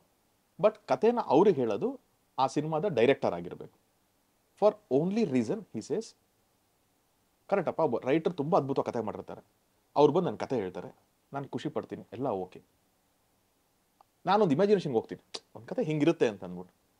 ಸೆಟ್ಟಲ್ಲಿ ಡೈರೆಕ್ಟರ್ ಬೇರೆ ಏನೋ ತೆಗಿತಿದ್ದಾರೆ ಅಂತಂದಾಗ ನಾನು ರೈಟರ್ನ ಕೇಳೋಕ್ಕಾಗಲ್ಲ, ನೀನು ಹಿಂಗೆ ಹೇಳಿದ್ಯಲ್ಲ, ಇಲ್ಲೇನು ಹಿಂಗೆ ತೆಗಿತಿದಾರಲ್ಲ ಅಂತ ಹೇಳೋಕ್ಕಾಗಲ್ಲ. ಸೊ ಇಫ್ ಡೈರೆಕ್ಟರ್ ಕ್ಯಾನ್ ಅವ್ನು ಅದನ್ನು ಕನ್ಸ್ಯೂಮ್ ಮಾಡಿಕೊಂಡು ನನಗೆ ಹೇಳಿದ್ರೆ ನಾನು ಅವ್ನ ವಿಷನ್ಗೆ ಹೋಗ್ತೀನಿ. ಅವ್ನು ಏನು ಹೇಳಿದಾನೆ ನಾನು ಅದನ್ನೇ ಅಲ್ಲಿ ಫೀಲ್ ಮಾಡ್ತೀನಿ. ಏನೋ ಡೌಟ್ ಇದ್ರೆ ಅಲ್ಲಿ ಕೇಳ್ಬೋದು, ಅಪ್ಪ ನೀನು ಹಿಂಗೆ ಹೇಳಿದ್ಯಲ್ಲ ಹಿಂಗೇನೋ ಅಂತ ಅಂದ್ಬಿಟ್ಟು ಅಂತ. So that for that reason he wants the director to say the story. That is the first ನಾಮ್. ಎರಡನೇದು, ದರ್ಶನ್ ಸರ್ ಅವ್ರ ಫಿಲಮ್ಸ್ ರೆಗ್ಯುಲರ್ ಕಮರ್ಷಿಯಲ್ ಅವ್ರು ಏನೇ ಮಾಡಿದ್ರು he is very very sensitive and very very intelligent. ಸರಿನಾ? ಅವ್ರಿಗೆ ಗೊತ್ತು ಏನು ಬೇಕು ಅನ್ನೋದು. So if you can narrate him a script, you take what ever time you want. If you can tell him before, sir ನಾನು 40 ಮಿನಿಟ್ಸಲ್ಲಿ ಒಂದು ಕತೆ ಹೇಳ್ತೀನಿ ಅಥವಾ 2.5 hours ಒಂದು ಕತೆ ಹೇಳ್ತೀನಿ. ಯಾಕಂದ್ರೆ ನಾನು ಯಾಕೆ ಹೇಳಕ್ಕೆ ಬಂದೆ ಅಂದರೆ, ರಾಬರ್ಟ್ ಕತೆ ನಾನು ಹೇಳಿದಾಗ 40 ಮಿನಿಟ್ಸಲ್ಲಿ ಹೇಳಿದ್ದು, 45 ಮಿನಿಟ್ಸಲ್ಲಿ ಆ ಕತೆ ಹೇಳಿದ್ದು. Because I just wanted to tell him the gist of the story. ಅದನ್ನು ನೆಕ್ಸ್ಟ್ ಟೈಮ್ ಮೀಟ್ ಮಾಡಿದಾಗ ಡೀಟೇಲ್ ಹೇಳಿದೆ ನಾನು. ಬಟ್ ಕಾಟೇರ ಹೇಳಬೇಕಾದ್ರೆ I gave him a scene to scene narration very first time for 2 hours. Proper songs fight cut ಮಾಡಿದ್ರೆ proper 2 hours scene to scene narration ಕೊಟ್ಟಿದ್ದೆ ನಾನು. ಎರಡೂ ಒಂದು ಸಿಟ್ಟಿಂಗಲ್ಲಿ ಓಕೆ ಆಗಿದ್ದ ಸ್ಕ್ರಿಪ್ಟ್ಸ್ ಇರೋದು ನನಗೆ, ಅದಕ್ಕೆ ಹೇಳಕ್ಕೆ ಬಂದು. ಸೊ ನೀವು ಅಲ್ಲಿ ಹೇಳಿದ್ರೆ for him he has to connect to the movie. ಅವ್ರ ನೀವು ಕತೆ ಹೇಳಿದಾಗ ಅವರು ಅದಕ್ಕೆ ಕನೆಕ್ಟ್ ಆದರೆ he gives a head not. And once he is confident about the script, done. ಇನ್ ಯಾವುದಕ್ಕೂ ನಿಮ್ಗೆ ಅದಕ್ಕೆ ತೊಂದರೆ ಕೊಡಲ್ಲ, ಅಥವಾ ಇನ್ನೇನೋ ಕರೆಕ್ಷನ್ನು, ಇನ್ನೇನೋ ಇದು ಮತ್ತೊಂದೇನೋ ಅವೆಲ್ಲ ಇಲ್ಲ. ಇಷ್ಟ ಆಗಿಲ್ವಾ, ರೈಟ್ ಆನ್ ದಟ್ ಟೇಬಲ್. ನನಗೆ ಕನೆಕ್ಟ್ ಆಗ್ತಿಲ್ಲ, ನನಗೆ ಇಷ್ಟ ಆಗಿಲ್ಲ, ನೋ, ಸಿಂಪಲ್ ಆಸ್ ದಟ್. ಇಷ್ಟ ಆದರೆ ನೀವು ಫಿಲಮ್ ರಿಲೀಸ್ ತನಕನೂ ಅವ್ರಿಗೆ ಅದ್ರ ಮೇಲೆ ಅದಷ್ಟೇ ಕಾನ್ಫಿಡೆಂಟ್ ಇರುತ್ತೆ, ಅಷ್ಟೇ ಪ್ರೀತಿ ಇರುತ್ತೆ, ಅಷ್ಟೇ ನಂಬಿಕೆ ಮೇಲೆ ಹೋಗ್ತಾರೆ. So this is the way to tell. So ನೋಡಿ, ನೀವು ರಾಬರ್ಟ್ ಅನ್ನೋ ಒಂದು ಸೂಪರ್ ಹಿಟ್ ಅನ್ನ ದರ್ಶನ್ ಅವರಿಗೆ ಕೊಟ್ಟಿದ್ದೀರಿ. ಆದ್ರೂ ನೀವು ಐ ಥಿಂಕ್ ನೀವು ಕಾಟೇರ ಹೇಳಕ್ ಹೋದಾಗ 2 ಐಡಿಯಾಸ್ ನ ಹೇಳಕ್ ಹೋಗಿದ್ರಿ, ಅಂದ್ರೆ 2 ಇಟ್ಕೊಂಡಿದ್ರಿ. ಮೊದಲು ಇದನ್ನ ಹೇಳಿದ್ರಿ, ಹೌದು, ಇದೇ ಓಕೆ ಆಗೋಯ್ತು. ಹೌದು, correct. So on that note ಇನ್ನೊಂದು ಫಿಲಮ್ ಕೂಡ ಬರೋದಿದೆ. ಅಂದ್ರೆ ನಾನು ಜಡೇಶು ಅದು ಲಾಕ್ಡೌನ್ ಟೈಮ್ ಅಲ್ಲಿ 2 ಐಡಿಯಾಸ್ ಮಾಡ್ಕೊಂಡಿದ್ವಿ. ಸರಿ, ಸ್ವಲ್ಪ ಸ್ಕ್ರಿಪ್ಟ್ ಡೀಟೇಲಿಂಗ್ ಮಾಡಬೇಕಾದ್ರೆ ನಾವು ಒಂದು ಪಿಕ್ ಮಾಡ್ಬೇಕಲ್ಲ ಫಸ್ಟ್, ಯಾಕಂದ್ರೆ 2 ಅಟ್ ಅ ಟೈಮ್ ಮಾಡಕ್ಕಾಗಲ್ಲ. ಐಡಿಯಾ 2 ಲಾಕ್ ಮಾಡ್ಕೊಂಡ್ವಿ. ಅದು ಸ್ಕ್ರಿಪ್ಟ್ ಡೀಟೇಲಿಂಗ್ ಅಂತ ಅಂದಾಗ ನಮ್ಗೆ ತುಂಬಾ ಎಕ್ಸೈಟ್ ಇದೇ ಆಗ್ತಾ ಇತ್ತು. ಅಂಡ್ ನಾವು ಕೂತ್ಕೊಂಡ್ರೆ ಎವ್ರಿ ಡೇ ಇದು ನಮ್ಗೆ ಒಂದು ಹೈ ಕೊಡೋಕೆ ಶುರು ಆಯಿತು. ಎವ್ರಿ ಸೀನ್ ಎವ್ರಿಥಿಂಗ್ ಅದು ಹಂಗೆ ಶೇಪ್ ಅಪ್ ಆಗ್ತಾ ಹೋಯ್ತು. ಸೊ ಈ ಕಥೆನ ನಂತರ ಫುಲ್ ನರೇಷನ್ ಇತ್ತು. ಯಾಕಂದ್ರೆ ಟೀಮ್ ಹೋಗಿ ಎಲ್ಲರ ಹತ್ರ ಡಿಸ್ಕಸ್ ಮಾಡೋದು, ಸಾರ್ ಹೇಳೋಕ್ಕಿಂತ ಮುಂಚೆ ನನ್ನ ಟೀಮ್ ಜೊತೆ ಡಿಸ್ಕಷನ್, ನಾನು ಯಾರು ಕತೆ ಹೇಳ್ತೀನಿ ಎಲ್ಲರೂ ಇದ್ರ ಮೇಲೆ ಹೈ ಆಗ್ತಿದ್ರು. ಸೊ ಇನ್ನೊಂದು ಸ್ಕ್ರಿಪ್ಟು ಬರೀ ಲೈನ್ ಇಟ್ಕೊಂಡಿದ್ವಿ ನಾವು. ಸೊ ನಾನು ದರ್ಶನ್ ಸರ್ಗೆ ಹೋಗ್ಬೇಕಾದ್ರೆ ಅದೇ ಹೇಳಿದೆ, ಬಸ್ ನನ್ನ ಹತ್ರ 2 ಐಡಿಯಾ ಇದೆ. ಒಂದು ಫುಲ್ ಸ್ಕ್ರಿಪ್ಟ್ ರೆಡಿ ಮಾಡಿದ್ದೀನಿ, ಇನ್ನೊಂದು ಐಡಿಯಾ ಸ್ಟೇಜಲ್ಲಿದೆ. ಸೊ ನಿಮಗೆ ಹೇಳ್ತೀನಿ, ಯಾಕಂದ್ರೆ ನನಗೆ ಈ ಜಾನರ್ ಒಪ್ಕೋತಾರ, ಇದು ರೆಗ್ಯುಲರ್ ಅಲ್ಲಿ ಇಲ್ವಲ್ಲ, ಸಕ್ಕ ಚಾಲೆಂಜಸ್ ಇದೆಯಲ್ಲ ಇದು ಮಾಡೋದಕ್ಕೆ, ಅವ್ರು ಹೆಂಗೆ ಇದು ಮಾಡ್ತಾರೆ ಅಂತ ನನಗೊಂದು ಚಾಲೆಂಜಸ್. ಅಂತ ನೀವು ಹೇಳೋದು ಪೊಲಿಟಿಕಲ್ ಕರೆಕ್ಟ್ನೆಸ್ ಇಟ್ಕೋಬೇಕು ಅಂತ, ಎಲ್ಲೂ ಯಾರಿಗೂ ಅಂದ್ರೆ ಸೆನ್ಸಿಟಿವ್ ಆಗಿದೆ ಈ ಟಾಪಿಕ್? ಇಲ್ಲ, ಹಂಗಂತಲ್ಲ. ಒಂದು ರೆಗ್ಯುಲರ್ ಕಮರ್ಷಿಯಲ್ ಹೀರೋಗೆ ಅವ್ರ ಟೆಂಪ್ಲೇಟು ಅಲ್ಲ, ತೀರಾ ಒಂದು ಪ್ಯಾರಲಲ್ ಸಿನಿಮಾ ಟೆಂಪ್ಲೇಟು ಅಲ್ಲ, 2 ಮಧ್ಯದಲ್ಲಿ ಒಂದು ಬ್ಲೆಂಡ್ ಇದೆ. ಒಂದು ಕಾಂಟೆಂಟ್ ಓರಿಯೆಂಟೆಡ್ ಇದೆ, ಕಮರ್ಷಿಯಲ್ ಎಲಿಮೆಂಟೂ ಇದೆ, ಆ ಟ್ರೀಟ್ಮೆಂಟು ಇದೆ. ಸೊ ಆ ಥರದೊಂದು ಇದೆ. ಅವ್ರು ವೆರಿ ಈಸಿಲಿ ಯಾಕೆ ಚಿನ್ನ ಸುಮ್ಮನೆ ಈ ಥರದ್ದು ಒಂದು ರೆಗ್ಯುಲರ್ ಆ ಥರನೂ ಹೇಳ್ಬೋದಾಗಿತ್ತೇನು. ಬಟ್ ಹಂಗೆ ಹೇಳಿದ್ರೆ ನಾನೇನು ನೆಕ್ಸ್ಟ್ ಅನ್ನೋದಕ್ಕೆ ಒಂದು ಐಡಿಯಾ ಇಟ್ಕೊಂಡಿದ್ದೆ. ಸರಿ. ಸೊ ಯಾವಾಗ ನಾವು ಇದನ್ನ ನಾನು ಅದನ್ನ ಹೇಳಿದೆ, ಇಲ್ಲ ನೀನು ರೆಡಿ ಇದೀನಿ, ನಿನಗೆ ಯಾವ್ದು ಕಾನ್ಫಿಡೆಂಟ್ ಇದೆ ಅಂತ ಫಸ್ಟ್ ನನಗೆ ಈ ಥರದೊಂದು ಫುಲ್ ಸ್ಕ್ರಿಪ್ಟ್ ಮಾಡಿದ್ದೀನಿ, ಅದ್ರ ಮೇಲೆ ಕಾನ್ಫಿಡೆನ್ಸ್ ಇದೆ, ಅದನ್ನ ಹೇಳು ಫಸ್ಟ್ ನೀನು. ಸೊ ಅದನ್ನ ನಾನು ನರೇಷನ್ ಕೊಟ್ಟಾಗ ಅದನ್ನ ಕೇಳಿ ಮುಗಿತಿದ್ದಂಗೆ, ಅವತ್ತು ಗೌರಿ ಹಬ್ಬ ಐ ಥಿಂಕ್ಸು, ಮುಗಿತಿದ್ದಂಗೆ ಅಲ್ಲಿ ಹೇಳಿದ್ರು, ಅದ್ಭುತವಾಗಿದೆ ಸಿನಿಮಾ ಇದು, ಏನು ಕರೆಕ್ಷನ್ ಇಲ್ಲ, ಈ ಸಿನಿಮಾ ನಾವು ಮಾಡೋಣ, ಇನ್ನೊಂದು ಐಡಿಯಾ ನೀನು ಹೇಳಲೇಬೇಡ, ಬಿಟ್ಬಿಡೋದನ್ನ, ಇದ್ರ ಮೇಲೆ ಹೋಗೋಣ, ತುಂಬಾ ಚೆನ್ನಾಗಿದೆ. ಸೊ ಅಲ್ಲಿಂದ ನಮ್ಗೊಂದು ಕಾನ್ಫಿಡೆನ್ಸ್ ಲೆವೆಲ್ ಆಟೋಮೆಟಿಕ್ಲಿ ಬಂದ್ಬಿಡ್ತು ನಮಗೆ. ನೀವು ಇವತ್ತಿಗೂ ಅವ್ರಿಗೆ ಇನ್ನೊಂದು ಐಡಿಯಾ ಹೇಳಿಲ್ಲ? ಇಲ್ಲ, ಬಂದೇ ಇಲ್ಲ ಅದು. ನೀವು ಐಡಿಯಾ ಅಂತ ಹೇಳೋದು start to mid to end ಅಂತ ಬಂದ್ರೆ ಅದನ್ನ ಒಂದು ಐಡಿಯಾ ಅಂತ ಅಂತ ಹೌದು. ಅಂದ್ರೆ ಇಟ್ ವಿಲ್ ಬಿ ಅರೌಂಡ್ ಒಂದು 25 minutes 30 minutes ನರೇಷನ್ ಇರುತ್ತೆ. Okay sir. ಸೊ ಕೆಲವು ಸೀನ್ಗಳು ಹೊಡೆದ್ ಬಿಡುತ್ತೆ. ಹೌದು ಸರ್. ನನ್ನ ಪ್ರಕಾರ ಒಂದು ಕತೆ ಹೇಳಬೇಕು ನೀವು ಅಂತಂದ್ರೆ, ಐ ಥಿಂಕ್ ನನ್ನ ಸ್ಟೈಲ್ ಆಫ್ ಇದು ಒನ್ ಲೈನ್ ಅಂತ ಒಂದು ಬರುತ್ತೆ ಸಿನಿಮಾ. ಒನ್ ಲೈನ್ ಒಂದು ಐಡಿಯಾ ಅಂತ, which you can pitch it in 5 minutes and 10 minutes. ಅದು ಎಂಥ ಪಿಕ್ಚರ್ ಚೆನ್ನಾಗಿ ಕೇಳಿಸುತ್ತೆ ಸರ್. ಈ ಒಂದು ನೀವು ಯಾವುದೋ ಒಂದು ತುಂಬಾ ಸುಮಾರಾಗಿದೆ ಪಿಕ್ಚರ್, ಒಂದು ಫ್ಲಾಪ್ ಪಿಕ್ಚರ್ ಇದೆ ಅಂತಂದ್ರೆ ಅದ್ರ ಕತೆ ಕೂಡ ಎಕ್ಸೈಟಿಂಗ್ ಆಗಿ ನಾನು ನಿಮಗೆ ಕರೆಕ್ಟ್ ಒನ್ ಲೈನಲ್ಲಿ ಹೇಳ್ತೀನಿ. ಅದು correct. The toughness is when you start saying the whole script. ಹೋದಂಗೆ ಟಫ್ನೆಸ್ ಸಿಗುತ್ತೆ. ಆದರೆ ಅಗೇನ್ ಎಷ್ಟೋ ಕತೆಗಳು ನಾವು ಒಂದು 2 hours 2.5 hours ನರೇಷನ್ ಕೊಡ್ತೀವಿ ಅಂದಾಗ ಎದುರುಗಡೆ ಕೂತಿರೋ ವ್ಯಕ್ತಿ ಕೂಡ ಅದು ಕೆಲವೊಂದು ಟೈಮ್ ಬೋರ್ ಆಗಕ್ಕೆ ಹೋಗ್ಬಿಡ್ಬೋದು, ಆ ಎಕ್ಸೈಟ್ಮೆಂಟ್ ಇಲ್ಲದೆ ಹೋಗ್ಬೋದು. ಎಲ್ಲೋ ಒಂದ್ ಕಡೆ ಅವ್ನು ಯಾವುದೋ ಒಂದು ಪಾಯಿಂಟ್ ಆಫ್ ಟೈಮಲ್ಲಿ ಕಟ್ ಆಯಿತು, ಅದು ಅವನಿಗೆ ಕತೆ ಕಟ್ಟಾಗೋಯ್ತು ಅಂತಂದ್ರೆ ಮತ್ತೆ 2 hours 20 hours ತರ ಫೀಲ್ ಆಗುತ್ತೆ ಅವ್ರಿಗೆ. ಸೊ ಹಂಗೂ ಆಗಬಾರ್ದು. So usually the ideal time is 40 to 50 minutes where you tell everything but still it is not everything. Correct. So major highlights of the films ಹೋಗುತ್ತೆ. ಸೊ ಆ ಪರ್ಸ್ಪೆಕ್ಟಿವ್ನಲ್ಲಿ ಕತೆಗಳು ಹೇಳಿದ್ರೆ ಬೆಟ್ರು ಅನ್ನೋದಕ್ಕೆ. ಸೊ ನಾನು ಆ ಇನ್ನೊಂದು ವರ್ಷನ್ ಕೇಳಿದ್ರೆ ಮೇ ಬಿ ಒಂದು 20-25 ಮಿನಿಟ್ಸ್ ಅಷ್ಟು ಕೊಡ್ತಾ ಇದ್ದೆ ನಾನು. ಹೆಚ್ಚು ಕೇಳದೆ ಇಷ್ಟು ಮಾತ್ರ ಕೇಳ್ಬಿಡ್ತೀನಿ. ಅದು ಅರ್ಬನ್ ಸ್ಟೋರಿನ? ಅದು ಒಂದು ಚಿಕ್ಕ ಎಕ್ಸ್ಪೆರಿಮೆಂಟೇ ಇತ್ತು. It was not regular pattern ಇರಲಿಲ್ಲ ಅದು ಒಂದು ಚಿಕ್ಕ ಎಕ್ಸ್ಪೀರಿಯನ್ಸ್. ಅದು ನನಗೆ ಏನಂದ್ರೆ ಸಿಟಿ ಸ್ಟೋರಿನ ಅದು. ಹೌದು. ನಾನು ಯಾಕೆ ಕೇಳ್ತಾ ಇದ್ದೀನಿ ಪರ್ಟಿಕ್ಯುಲರ್ ಆ ಪ್ರಶ್ನೆ ಯಾಕೆ ಕೇಳ್ತಾ ಇದ್ದೀನಿ, ಪ್ರೆಸೆಂಟ್ ಇದೆ ರಾಬರ್ಟ್ ಇಂದ ಇದು ದೊಡ್ಡ ಶಿಫ್ಟ್ ಇದು. ಹೌದು, ರಾಬರ್ಟ್ ಸ್ಟೈಲಿಶ್ ಕಾಂಟೆಂಪ್ರರಿ ಚಿತ್ರ, ಇದು ಗ್ರಾಮ ರೈತರು. ಸೊ ಹಾಗಾಗಿ ನಾನು ತರುಣ್ ಅವ್ರನ್ನ, ದರ್ಶನ್ ಅವ್ರನ್ನ ರಾಬರ್ಟ್ ಅಲ್ಲಿ ನೋಡ್ಬಿಟ್ಟಿದ್ನಲ್ಲ. ಸೊ ನಾನು ಈಗ ಇಲ್ಲಿಗೆ ಬರ್ಬೇಕು, ಕಾಟೇರಿಗೆ ಬರ್ಬೇಕು. ಸೊ ಹಾಗಾಗಿ ಇನ್ನೊಂದು ಆಸೆನೂ ಇತ್ತು, ಇನ್ನೊಂದು ಏನಾದ್ರು ಸಿಟಿ ಸ್ಟೈಲಿಶ್ ಫಿಲಮ್ ಮಾಡೋದು ಇದೆಯಾ ಅಂತ. ಅಂದ್ರೆ ದಟ್ ಈಸ್ ಮಾಡರ್ನ್, ಅಂದ್ರೆ ಅಟ್ ಪ್ರೆಸೆಂಟ್ ಇದ್ದಿದ್ದೆ ಕತೆ, ಬಟ್ ಬ್ಯಾಕ್ ಡ್ರಾಪ್ ಬೇರೆ ಏನೋ ಬ್ಯಾಕ್ ಡ್ರಾಪ್ ಮಾಡಿದ್ವಿ. Why I got excited to this ಅಂತಂದ್ರೆ, ನಾನು ಒಂದು ಯೋಚನೆ ಮಾಡ್ತೀನಲ್ವಾ, ನನ್ನ ಹೀರೋ ಏನ್ ಮಾಡ್ತೀರ ನನ್ನ ಲೈನಪ್ಸ್ ಅಂತ ಅಂದಾಗ. ಸೊ ರಾಬರ್ಟ್ ಆದ್ಮೇಲೆ ನನ್ಗೆ ಗೊತ್ತಿತ್ತು ಅವ್ರು ಕ್ರಾಂತಿ ಮಾಡ್ತಾರೆ ಅಂತ. ಸೊ ಕ್ರಾಂತಿ ಐಡಿಯಾ ನನಗೆ ಸಾರ್ ಹೇಳಿದ್ರು, ಹಿಂಗೆ ಅದು ಹರಿ ಸರ್ ಕೂಡ ನಾನು ಡಿಸ್ಕಸ್ ಮಾಡಿದಾಗ. ಸೊ ನನಗೆ ಗೊತ್ತಿತ್ತು ಅವರು ಸೂಪರ್ ರಿಚ್ ಇದ್ದಾರೆ, ಫಾರಿನ್ ನಲ್ಲಿ ಇರ್ತಾರೆ, ಸೊ ಫಾರಿನ್ ಶೂಟ್ ಆಗುತ್ತೆ, ಇಲ್ಲಿ ಬರ್ತಾರೆ. ಸೊ ನನ್ನ ಇಮ್ಯಾಜಿನೇಷನ್ ಓಕೆ, ಅವ್ರು ಫುಲ್ ಸೂಟ್ಸು ಈ ತರ ಮಾಡರ್ನ್ ಅಲ್ಲಿ ಇರ್ತಾರೆ, ಅದನ್ನ ಮಾಡಬಾರ್ದು ನಾನು ಅಂತ. ಮೈ ವೆರಿ ನೆಕ್ಸ್ಟ್ ಫಿಲಮ್ ಮತ್ತೆ ಅದೇ ಜಾನರಿಗೆ ಬರಬಾರ್ದು ಅನ್ನೋದಕ್ಕೋಸ್ಕರ ಕಾಂಟ್ರಾಸ್ಟ್ ಹೋಗಿದ್ದು. ದಟ್ ಈಸ್ ವೇರ್ ನಾನು ಒಂದು ರಗ್ಗೆಡ್, ಒಂದು ಮಾಸ್, ಒಂದು ಹಳ್ಳಿ.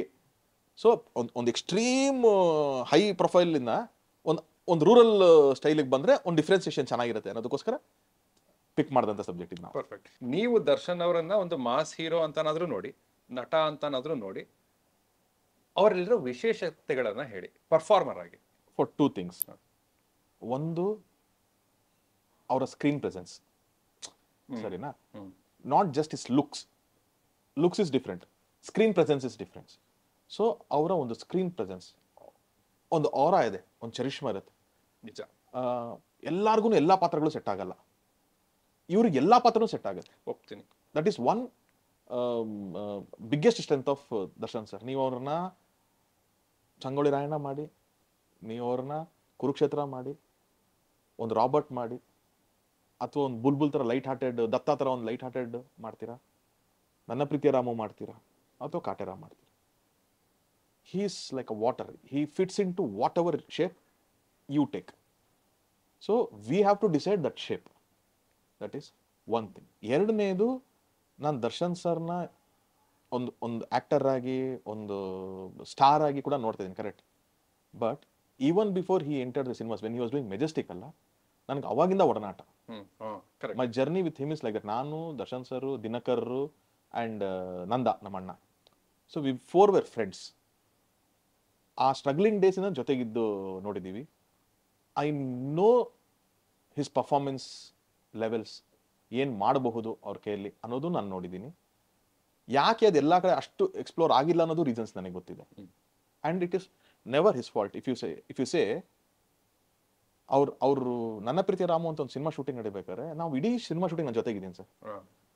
ಅವ್ರಿಗೆ ಆ ಕಣ್ಣು ಹಂಗೆ ಮಾಡಿ ನೀವು ಯಾವ್ದು ತಮಿಳು, ಮಲಯಾಳಂ, ಅದು ಎಲ್ಲ ಲ್ಯಾಂಗ್ವೇಜಲ್ಲೂ ಆಗಿದ್ದ picture. Malayalam first, Tamil, Kannada and Telugu. ನೀವು ಎಲ್ಲೇ ನೋಡಿದ್ರು ಆ ಐಸ್ ಏನು ಎಲ್ಲರೂ ನ್ಯಾಚುರಲ್ ಆಗಿ ಮಾಡಿದ್ದಾರೆ.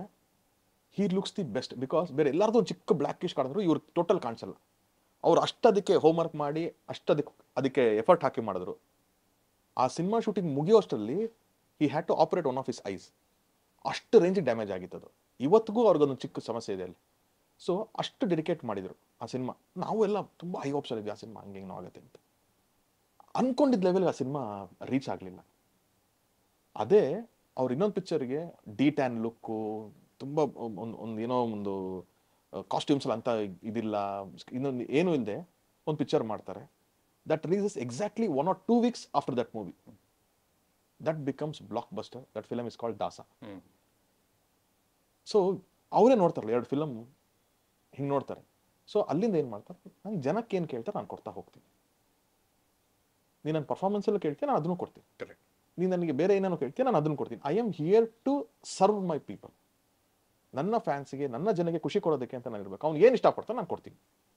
ಸೊ ಹಂಗೆ ಬಂದಾಗ ಆ ಇಂಟೆಲಿಜೆನ್ಸ್ ಕೂಡ ಅವ್ರಿಗಿದೆ. ಆ್ಯಂಡ್ ನನಗೆ ಒಬ್ಬ ಡೈರೆಕ್ಟರ್ ಆಗಿ ಅವ್ರು ನೋಡಿದಾಗ ಆ ಅದ್ಭುತವಾದ ಪರ್ಫಾರ್ಮಿಂಗ್ ಸ್ಕಿಲ್ ಅವ್ರಿಗೆ ಸೂಪರ್ ಆಗಿದೆ. ಅದು ನಾನು ವರ್ಕ್ ಎಕ್ಸ್ಪೀರಿಯನ್ಸ್ ಆಗಿದ್ದು ಕೂಡ ಗೊತ್ತು, ಹೊರಗಡೆ ನಿಂತ್ಕೊಂಡು ನೋಡಿದಾಗಲೂ ಗೊತ್ತು. ಅವರು ಸೀನಿಗೆ ಹೆಚ್ಚು ಪ್ರಿಪೇರ್ ಆಗ್ತಾರಾ ಅಥವಾ ಈಸಿಯಾ ನ್ಯಾಚುರಲ್?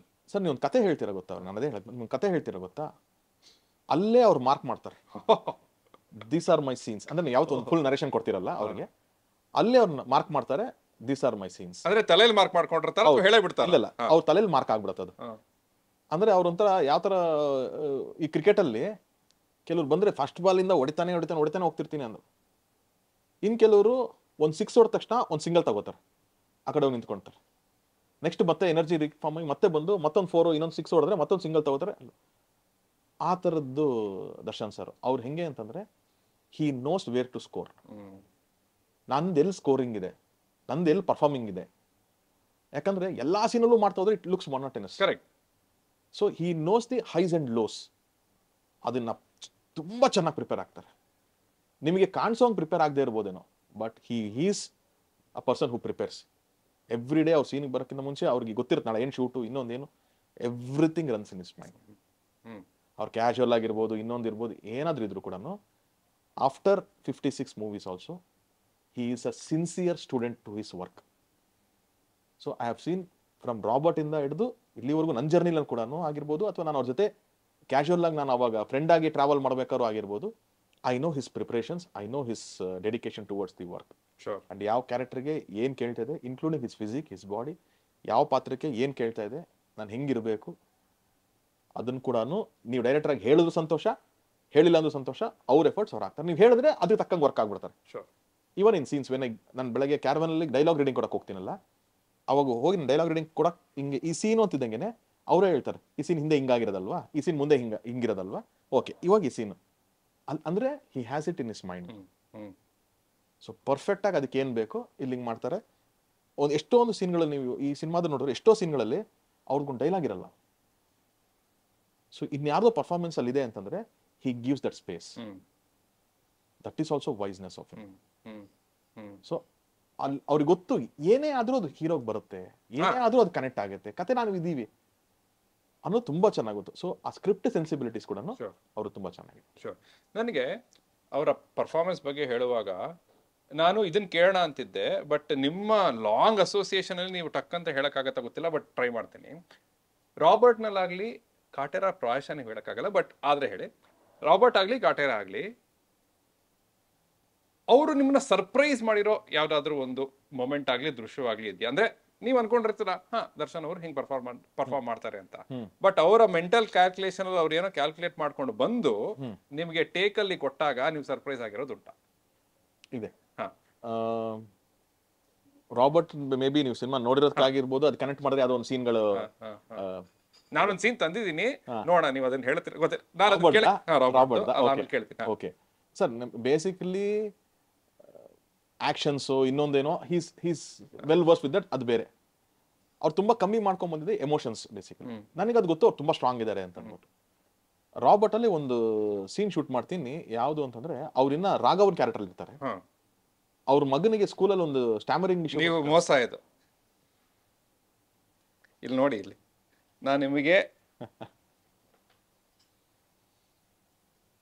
ನಾನೇನು ಬರ್ಕೊಂಡಿದ್ದೆ ನೋಡಿ, ರಾಬರ್ಟ್ ನಲ್ಲಿ ತುಂಬಾ ಇಂಪ್ಯಾಕ್ಟ್ಫುಲ್ ಇದೆ ಆಯ್ತಾ. ದರ್ಶನ್ ದೇವರ ಮುಂದೆ ದರ್ಶನ್ ಕೂತಿರ್ತಾರೆ. ಸಿ ಅಲ್ಲ, ವಿಚ್ ಗೋಸ್ ಟು ಶೋ ಒಬ್ಬ ನಿರ್ದೇಶಕ, ಒಬ್ಬ ನಟ ಸರಿಯಾಗಿ ಪರ್ಫಾರ್ಮ್ ಮಾಡಿದ್ರೆ ಒಬ್ಬ ಪ್ರೇಕ್ಷಕನ ಮೇಲೆ ಇಂಪ್ಯಾಕ್ಟ್ ಇದ್ದೇ ಇರುತ್ತೆ. ನಾನು ಅದನ್ನೇ ಬರ್ಕೊಂಡ್ ಬಂದಿದ್ದೀನಿ, ಅದೇ ಸೀನು. I am also surprised, like audience ನೀವು ನೋಡಿಲ್ಲ, ಬಟ್ ಐ ಸಾ ದಟ್ ಇದು exactly the same scene sir, night effect scene. ನಾನು ಇದನ್ನ ಇದ್ರಲ್ಲೂ ಹೇಳಿದ್ದೆ, ನಾನು let me please explain that scene. ದೇವ್ರ ಮುಂದೆ ಹುಡುಗ ಕೂತಿರ್ತಾನೆ, ದರ್ಶನ್ ಅವ್ರು ಬರ್ತಾರೆ, ಅವನು ಸ್ಕೂಲಲ್ಲಾದ ಅವಮಾನವನ್ನ ಹೇಳ್ಕೊಳ್ತಾನೆ ಅಥವಾ ತೊಂದರೆಯನ್ನ ಹೇಳ್ಕೊಳ್ತಾನೆ. ದರ್ಶನ್ ಅವರು ಅವರ ಕಥೆಯನ್ನ ಹೇಳ್ಕೊಂಡು ಮೋಟಿವೇಟ್ ಮಾಡಿ ಕಣ್ಣಲ್ಲಿ ನೀರ್ ಹಾಕೋತಾರೆ. ನನಗೆ ಯಾಕೆ ಸೀನ್ ಅಷ್ಟು ಇಂಪ್ರೆಸ್ ಆಗ್ತು ಅಂದ್ರೆ, ಫಸ್ಟ್ ಆಫ್ ಆಲ್ ದರ್ಶನ್ ಅವರ ಪರ್ಫಾರ್ಮೆನ್ಸ್, ಇನ್ನೊಂದು ನಾನು ಆವತ್ತು ಆ ಸೀನ್ ನೋಡಿದ ತಕ್ಷಣ ನನಗೆ ರಿಯಲೈಸ್ ಆಗಿದ್ದು, ಆದಾನುಬಾಹು ಹೀರೋ, ದೊಡ್ಡ ಮಾಸ್ ಹೀರೋ, ಅತ್ತಾಗ ಹೇಗೆ ಇಂಪ್ಯಾಕ್ಟ್ ಆಗತ್ತೆ ಪ್ರೇಕ್ಷಕನ ಮೇಲೆ ಅನ್ನೋದು. So anyway it's such a coincidence. Anyway ದಯವಿಟ್ಟು ಹೇಳಿ ಆ ಸೀನ್ ಅಷ್ಟೇ. ನಾನು ಅನ್ಕೊಂಡೆ ಒಂದ್ ಸ್ವಲ್ಪ ಅವರು ಡ್ರಾಮ್ಯಾಟಿಕ್ ಆಗಿ ಏನೋ ಆಗತ್ತೆ ಅಲ್ಲಿ ಅನ್ನೋದು ನಾನು ಸೀನ್ ಬರ್ಕೊಂಡಿದ್ದೆ. ಎಲ್ಲಾನು ಹಂಗಾಗುತ್ತೆ, ಯಾಕೆ ಮಗ ಅವ್ನು ಅಳ್ತಿದ್ದಾನೆ, ಅವನು ಹೈಯೇ ಅಳ್ತಿರ್ತಾನೆ, ಸೊ ಇವ್ರು ಬಂದರು ಸ್ವಲ್ಪ ಆ ಥರನೇ ಕನ್ಸೋಲ್ ಮಾಡಬೇಕು ಇನ್ನೊಂದೆಲ್ಲ ಮಾಡಬೇಕು ಅಂತ ಫೀಲ್ ಮಾಡಿದ್ದು ನಾನು. ಅವರು ನೈಟ್ ಎಫೆಕ್ಟ್ ಶೂಟ್ ಬೆಳಗ್ಗೆ ಬೇರೆ ಶೂಟ್ ಮಾಡಿದ್ವಿ, ಹೈದರಾಬಾದಲ್ಲಿ ಶೂಟ್ ಮಾಡ್ತೀವಿ, ಬೆಳಗ್ಗೆಲ್ಲ ಶೂಟ್ ಮಾಡಿದ್ವಿ ಮತ್ತೆ ಹೋಗಿ ಲೈಟಿಂಗ್ ಎಲ್ಲ ಆದ್ಮೇಲೆ ಮತ್ತೆ ಬಂದರು. ನೋಡಿ ಚೆನ್ನಾಗಿ ಹಿಂಗೆ ಬಸ್ ಹಿಂಗೆ ಇರ್ತೀರ, ಹಿಂಗೆ ಬಂದು ಕೂತ್ಕೊಂಡಿರ್ತೀರಿ. ಓಕೆ ಸರಿ ಮಾನಿಟರ್ ಮಾಡ್ತೀನಿ ನೋಡು ಫಸ್ಟು ಅಂತ. ನಾನು ಓಕೆ ಹಿಂಗೆ ಕ್ಯಾಮ್ರಾ ಹಿಂಗೆ ಇಟ್ಬಿಟ್ಟು ಒಂದು ಟ್ರ್ಯಾಕ್ ಹಾಕಿದ್ದೀನಿ, ಫಸ್ಟ್ ಶಾರ್ಟೇ ಹಿಂಗೆ ಹೋಗ್ಬೇಕು. ಅವನೆಲ್ಲ ಹೇಳಿದ್ಮೇಲೆ ಹುಡುಗ ಹೇಳಿದ್ಮೇಲೆ ಇವ್ರು ರಿಯಾಕ್ಟ್ ಮಾಡಬೇಕಲ್ಲ. ಅವ್ನು ಹೇಳ್ತಿದ್ದಾನೆ ಹಂಗೆ ಅಪ್ಪ ನನಗೆ ಎಂತ ಹಿಂಗೆ ಇಟ್ಕೊಂಡು ಇದೆಲ್ಲ ಮಾಡ್ತಾನಲ್ಲ. ಒಂದು ಡೆಡ್ ಸೈಲೆನ್ಸಿಗೆ ಬಂದರು ಅವರು. ಎಮೋಟ್ ಮಾಡದೆ ಒಂದು ಎಮೋಷನ್ ಕೊಡೋಕೆ ಶುರು ಮಾಡಿದ್ರು. ನಾನು ಸ್ಟನ್ ಆಗಿಬಿಟ್ಟೆ ಮಾನಿಟರ್ ಮುಂದೆ ಕೂತ್ಕೊಂಡು. ಏನ್ ಗುರು ಇದು ಹಿಂಗೆ ಅಂದ್ರೆ ಅವ್ರ ಕತೆ ಗೊತ್ತಿದ್ರಕ್ಕೋಸ್ಕರ ಏನಾಗ್ತಿದೆ, ಆ ಪಾತ್ರಕ್ಕೆ ಒಳಗಡೆ ಗೊತ್ತು ನಾನು ಅದಲ್ಲ. ಹೌದು, ಒಂದ್ ರೀತಿಯಲ್ಲಿ ಮೋಸ ಮಾಡ್ತಾ ಪಾತ್ರದಲ್ಲಿ ಮೋಸ ಮಾಡ್ತಾ ಇದಾರ ಹುಡುಗನ್ಗೆ ಒಂದ್ ರೀತಿಯಲ್ಲಿ ನೋಡಕ್ ಹೋದ್ರೆ. ನನ್ಗೆ ಅದೆಲ್ಲ ವರ್ಕ್ ಆಗುತ್ತೆ. ಅಯ್ಯೋ ಈತ ಗಿಲ್ಟ್ ಇಂದ ಆಳ್ತಾ ಇದ್ದಾನ ಅಥವಾ ಯಾಕಂದ್ರೆ ಈತನಿಗೆ ಸ್ಟಾಮರಿಂಗ್ ಇಲ್ಲ. ಹೌದು, ಬಟ್ ಮಗನಿಗಾಗಿ ಸ್ಟಾಮರಿಂಗ್ ಅನ್ನ ತರಿಸ್ಕೊಂಡಿರೋದು. ಹೌದು. ದಯವಿಟ್ಟು ಹೇಳಿ. ಸೊ ನಿನ್ನ ಪಾಸ್ಟ್ ಬೇರೆ ಇದೆ, ನಿನ್ನ ಸ್ಟಾಮರಿಂಗ್ ಬಂದಿರೋ ರೀಸನ್ ಬೇರೆ ಇದೆ, ನಾನು ಹೇಳಕ್ ಆಗ್ತಿಲ್ಲ. ನಿನ್ನ ಈ ಪರಿಸ್ಥಿತಿ ಎಲ್ಲೋ ಒಂದ್ ಕಡೆ ನಾನೂ ಕಾರಣ ಆಗಿದ್ದೀನೇನೋ, ನಿನ್ ತಂದೆ ಜೊತೆಗೆ ಅವತ್ತು ನಾನೂ ಕಾರಣ ಆಗಿದ್ದೀನೇನೋ, ನನ್ನ ಅಸಹಾಯಕತೆ ಹಿಂಗಿದೆ ಅಂತ ಅವನಿಗೆ ಆ ಮೂಮೆಂಟ್ ಅಲ್ಲಿ ಇವನು ಹೇಳ್ತಾರ ಜೊತೆಗೆ ಅವ್ನು ಇಡೀ ಫ್ಲಾಶ್ ಬ್ಯಾಕ್ ಅವ್ನಿಗೆ ಬಂದು ಹೋಗಿರಬಹುದು ಅನ್ನೋದನ್ನ ಅವ್ರು ನನಗೆ ಕನ್ವೆ ಮಾಡಿದ್ರು. ಹಿಂಗಲ್ವ ಚೆನ್ನ ಅವ್ನು ಅದನ್ನ ತಾನೇ ಇದು ಗೊತ್ತವನು, ಈ ಸಮಸ್ಯೆ ನಾನು ಈಸಿಯಾಗಿ ಹ್ಯಾಂಡಲ್ ಮಾಡ್ತಾನೆ ಈಗ. ಬಟ್ ಅವ್ನಿಗೆ ಅವನದೇ ಒಂದೊಂದು ಗಿಲ್ಟ್ ಕಾಡ್ತಾ ಇದೆಯಲ್ಲ, ಅಲ್ಲಿ ತಪ್ಪೇ ಮಾಡಿಲ್ಲ ಅವನು, ಬಟ್ ಅಂದ್ರೂ ಒಂದು ತಪ್ಪಿದೆ ಅವನು ಅನ್ನೋದಕ್ಕೋಸ್ಕರ ಅವನೊಂದು ಆ ತರ ಇದ್ರೆ ಚೆನ್ನಾಗಿರುತ್ತಲ್ವಾ ಅಂತ ನನಗೆ. ಅದೇ ನೀವು ಹೇಳ್ತೀವಿ ನನಗೆ ಗೂಸು ಆ ಟೈಮಲ್ಲಿ. ಸೊ ಅದಾದ್ಮೇಲೆ ನಾನು ಒಂದಿಷ್ಟು ಶಾರ್ಟ್ಸ್ ಎಕ್ಸ್ಟ್ರಾ ಕಟ್ ಮಾಡಿದೆ ನಾನು, ಹಿಂಗೆ ಅಂತಂದ್ರೆ ಹಿಂಗೆ ಮತ್ತೆ ಬೇರೆ ಟ್ರ್ಯಾಕ್ಸ್ ಎಲ್ಲ ಹಾಕೊಂಡು then again he comes back to starts convincing him that saying that this is like this. So ಆ ಥರದ್ದು ಸುಮಾರು ಸದಿದೆ. I have been surprised. ಈಗ Kaatera also I have been surprised ಆ ಥರದ್ದು. ಅಂದ್ರೆ ಕಾಟೇರದಲ್ಲಿ ನೀವು ಲಾಸ್ಟ್ ಟ್ರೇಲರ್ ನಲ್ಲಿ ಲಾಸ್ಟ್ ಶಾರ್ಟ್ ಗಿಂತ ಮುಂಚಿನ ಶಾರ್ಟ್ ದೇವಿಯನ್ನ ನೋಡ್ಕೊಂಡು ಹೇಳೋದು ಏನ್ ಇಂಪ್ಯಾಕ್ಟ್ ಕೊಡ್ಬೇಕಿತ್ತು ಅದನ್ನ ದಾಟ್ಸಿದೆ. ಹೌದು ಹೌದು. ಅಂದ್ರೆ ಅದು again that's also very major sequence ಅದು. ಸೊ ಅಲ್ಲೂ ಅಷ್ಟೇ ಎಮೋಟ್ ಮಾಡ್ಬೇಕಾದ್ರೆ ಯಾಕಂದ್ರೆ ಈ ಅವ್ವ ಅನ್ನೋದು I think it's a very important element ಅಂತ ಅನ್ಸುತ್ತೆ. ಅಂದ್ರೆ ಆ ಮೂಮೆಂಟ್ ಅಲ್ಲಿ ಇವಾಗ ಹಳ್ಳಿ ಭಾಷೆನಲ್ಲಿ ಅಲ್ಲ ಅವರು ಅಲ್ಲಿದೆ, ಬಟ್ ನಿಮಗೆ ಹಳ್ಳಿ ಭಾಷೆನಲ್ಲಿ ಅಗೇನ್ ದೇವ್ರು ಕೂಡ ನೀವು ಹಂಗೆ ಅಮ್ಮ ಅನ್ನೋ ಟೈಮಲ್ಲಿ ಅವ್ವ ಅಂತ ಬರುತ್ತೆ. So his connection to god also his like that only ಅನ್ನೋದು. ದೇವರು ಅಥವಾ ಅಮ್ಮನವರು ಅಥವಾ ಏನ್ ನಾವು ಹೇಳ್ತೀವೋ goddesses, it place a very major role in Kaatera. ಈಗ ಹೆಂಗೆ ನೀವು ರಾಬರ್ಟ್ ಅಲ್ಲಿ ರಾಮ ಆಂಜನೇಯ ಪ್ರತಿ ಸೀನ್ ಇಲ್ಲ ಅಂದ್ರೂ ನಿಮ್ಗೆ ಅದ್ರದ್ದೊಂದು ಚಿಕ್ಕ ಎಸೆನ್ಸ್ ಇದ್ದೇ ಇರುತ್ತೆ, ಹಂಗೆ ನಿಮಗೆ ದೇವಿದು ಇಡೀ ಸಿನಿಮಾದಲ್ಲಿ ಒಂದು ಪ್ರೆಸೆನ್ಸ್ ಇದ್ದೇ ಇರುತ್ತೆ. And that drives the whole movie. Going back to the ಜೈ ಶ್ರೀರಾಮ್ ಹಾಡು, ಅದ್ರಲ್ಲಿ ನನ್ಗೆ ಇನ್ನೊಂದು ಸರ್ಪ್ರೈಸ್ ಆಗಿದ್ದು ಅಂದ್ರೆ ನಟನಾಗಿ ಮಾಡ್ಲೇಬೇಕು, ಬಟ್ ನಾವು ಒಂದು ದೊಡ್ಡ ಮಾಸ್ ಹೀರೋ ಅದನ್ನ ಮಾಡೋದು ನೋಡಿಲ್ಲ ಹೆಚ್ಚು. ಏನು ಅಂದ್ರೆ ಆಂಜನೇಯನ ಕಾಸ್ಟ್ಯೂಮ್ ಅನ್ನ ಹಾಕೊಂಡ್ಬರೋದು. ಅದಕ್ಕೆ did it take any convincing from your side ಅಥವಾ ಹೇಳಿದ ಕೂಡಲೇ ಅವರು ಒಪ್ಕೊಂಡ್ಬಿಟ್ರ? ಅದಕ್ಕೆ ಅದೇ ಹೇಳಿದ ದರ್ಶನ್ ಸರ್ ಹೆಂಗೆ ಅಂತಂದ್ರೆ ಪಾತ್ರಕ್ಕೆ ಏನ್ ಬೇಕೋ ಮಾಡ್ತಾರೆ. ಆ ಪಾತ್ರ ಏನ್ ಕೇಳುತ್ತೋ ಅವ್ರಿಗೆ ಅದು ಕನ್ವಿನ್ಸ್ ಆಗಿ ಹೌದು ಈ ಪಾತ್ರ ಇದು ಕೇಳುತ್ತೆ ಅಂತಂದ್ರೆ ಅವರು 100% ಮಾಡ್ತಾರೆ. ನೀವು ಕಾಟೇರದ ಟ್ರೈಲರ್ಲು ನೋಡಿರ್ಬೋದು, ಬರೀ ಚಡ್ಡಿನಲ್ಲಿದ್ದಾರೆ ಅವರು, ಬರೀ ಬನಿನಲ್ಲಿದ್ದಾರೆ. ಸೊ ಆ ಥರದ್ದು ಸುಮಾರು ಎಲಿಮೆಂಟ್ಸ್. ಅಂದ್ರೆ ಹಳ್ಳಿನಲ್ಲಿ ಅವಾಗೆಲ್ಲ ಅಷ್ಟೇನೆ, ಚಡ್ಡಿ ಪಂಚೆ ಒಂದು ಬನೀನ್ ಹಾಕೊಂಡು ಆಮೇಲೆ ಕುಲ್ಮೆ ಕೆಲಸ ಮಾಡ್ತಾನೆ ಅವನು. ಅವ್ನಿನ್ ಸೂಟ್ ಹಾಕೊಂಡು ಕೂತ್ಕೊಳ್ಳೋಕ್ಕಾಗತ್ತಾ? ಇನ್ಫ್ಯಾಕ್ಟ್ ಅದ್ರದ್ದು ಡೈವರ್ಟ್ ಆಗಿ ಒಂದು ಇನ್ಸಿಡೆಂಟ್ ಹೇಳ್ತೀನಿ. ನೀವು ಈಗ ಮತ್ತೆ ನಂದು ಟೀಸರ್ ಯಾವುದೋ ಒಂದು ಶಾರ್ಟ್ ತೆಗೆದು ನೋಡಿದ್ರೆ ಅಥವಾ ಟ್ರೈಲರ್ ಎಲ್ಲ ಶಾರ್ಟ್ಸ್ ತೆಗೆದು ನೋಡಿದ್ರೆ ಮೋಸ್ಟ್ ಆಫ್ ದಿ ಟೈಮ್ಸ್ ಅವ್ರು ಬನೀನ್ ತೂತಾಗಿರೋದು ಕಾಣಿಸುತ್ತೆ ನಿಮ್ಗೆ. ಹೌದು, ಅಂದ್ರೆ ಈ ಚಾವಟಿಯಲ್ಲಿ ಹೊಡೆಯೋ ಸೀನ್ ಅಲ್ಲೂ ಕೂಡ ತೂತಾಗಿದೆ. ಆಮೇಲೆ ಅವರು ಬಿಡಿ ಹಚ್ಕೋಬೇಕಾರಿಂದ ಸೀನ್ ನೋಡಿದ್ರೆ ತೂತಾಗಿರುತ್ತೆ. That was not my idea.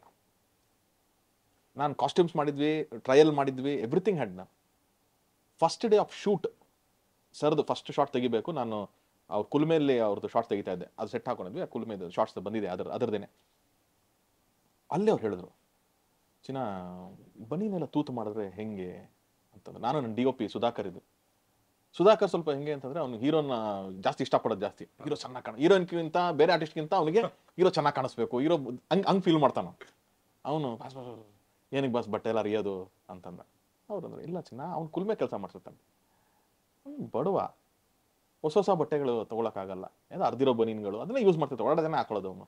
ಆಮೇಲೆ ಅಲ್ಲಿ ಕುಲುಮೆ ಕೆಲಸ ಮಾಡ್ಬೇಕಾದ್ರೆ ಕಿಡಿಗಳು ಹಾರ್ತಾ ಇರ್ತದೆ, ಯಾವ ಕಿಡಿ ಯಾವಾಗ ಎಲ್ಲಿ ಬೀಳ್ತಾ ಇರುತ್ತೋ, ಬಟ್ಟೆ ಸುಡ್ತಾ ಇರುತ್ತೋ ಗೊತ್ತಿರಲ್ಲಲ್ವಾ, ಮಾಡ್ಬೋದು. ನನಗೆ ಇಮಿಡಿಯೇಟ್ ಕನ್ವಿನ್ಸ್ ಆಗೋಯ್ತು, ಇಲ್ಲ ಮಸ್ ಮಾಡೋಣ ಅಂತ ಅಂದ್ಬಿಟ್ಟು ನಾನು ಅಲ್ಲೇ ಕಾಸ್ಟ್ಯೂಮರ್ನ ಕರೆದು ಅದು ರಿಯಲಿಸ್ಟಿಕ್ ಆಗಿ ಹಂಗೆ ಮಾಡಿ ತೊಗೊಂಡ್ಬಂದಿದ್ದು. ಸೊ ಇಡೀ ಫಿಲಮು ಅವ್ರು ಹಂಗೆ ಕ್ಯಾರಿ ಮಾಡಿದ್ರು.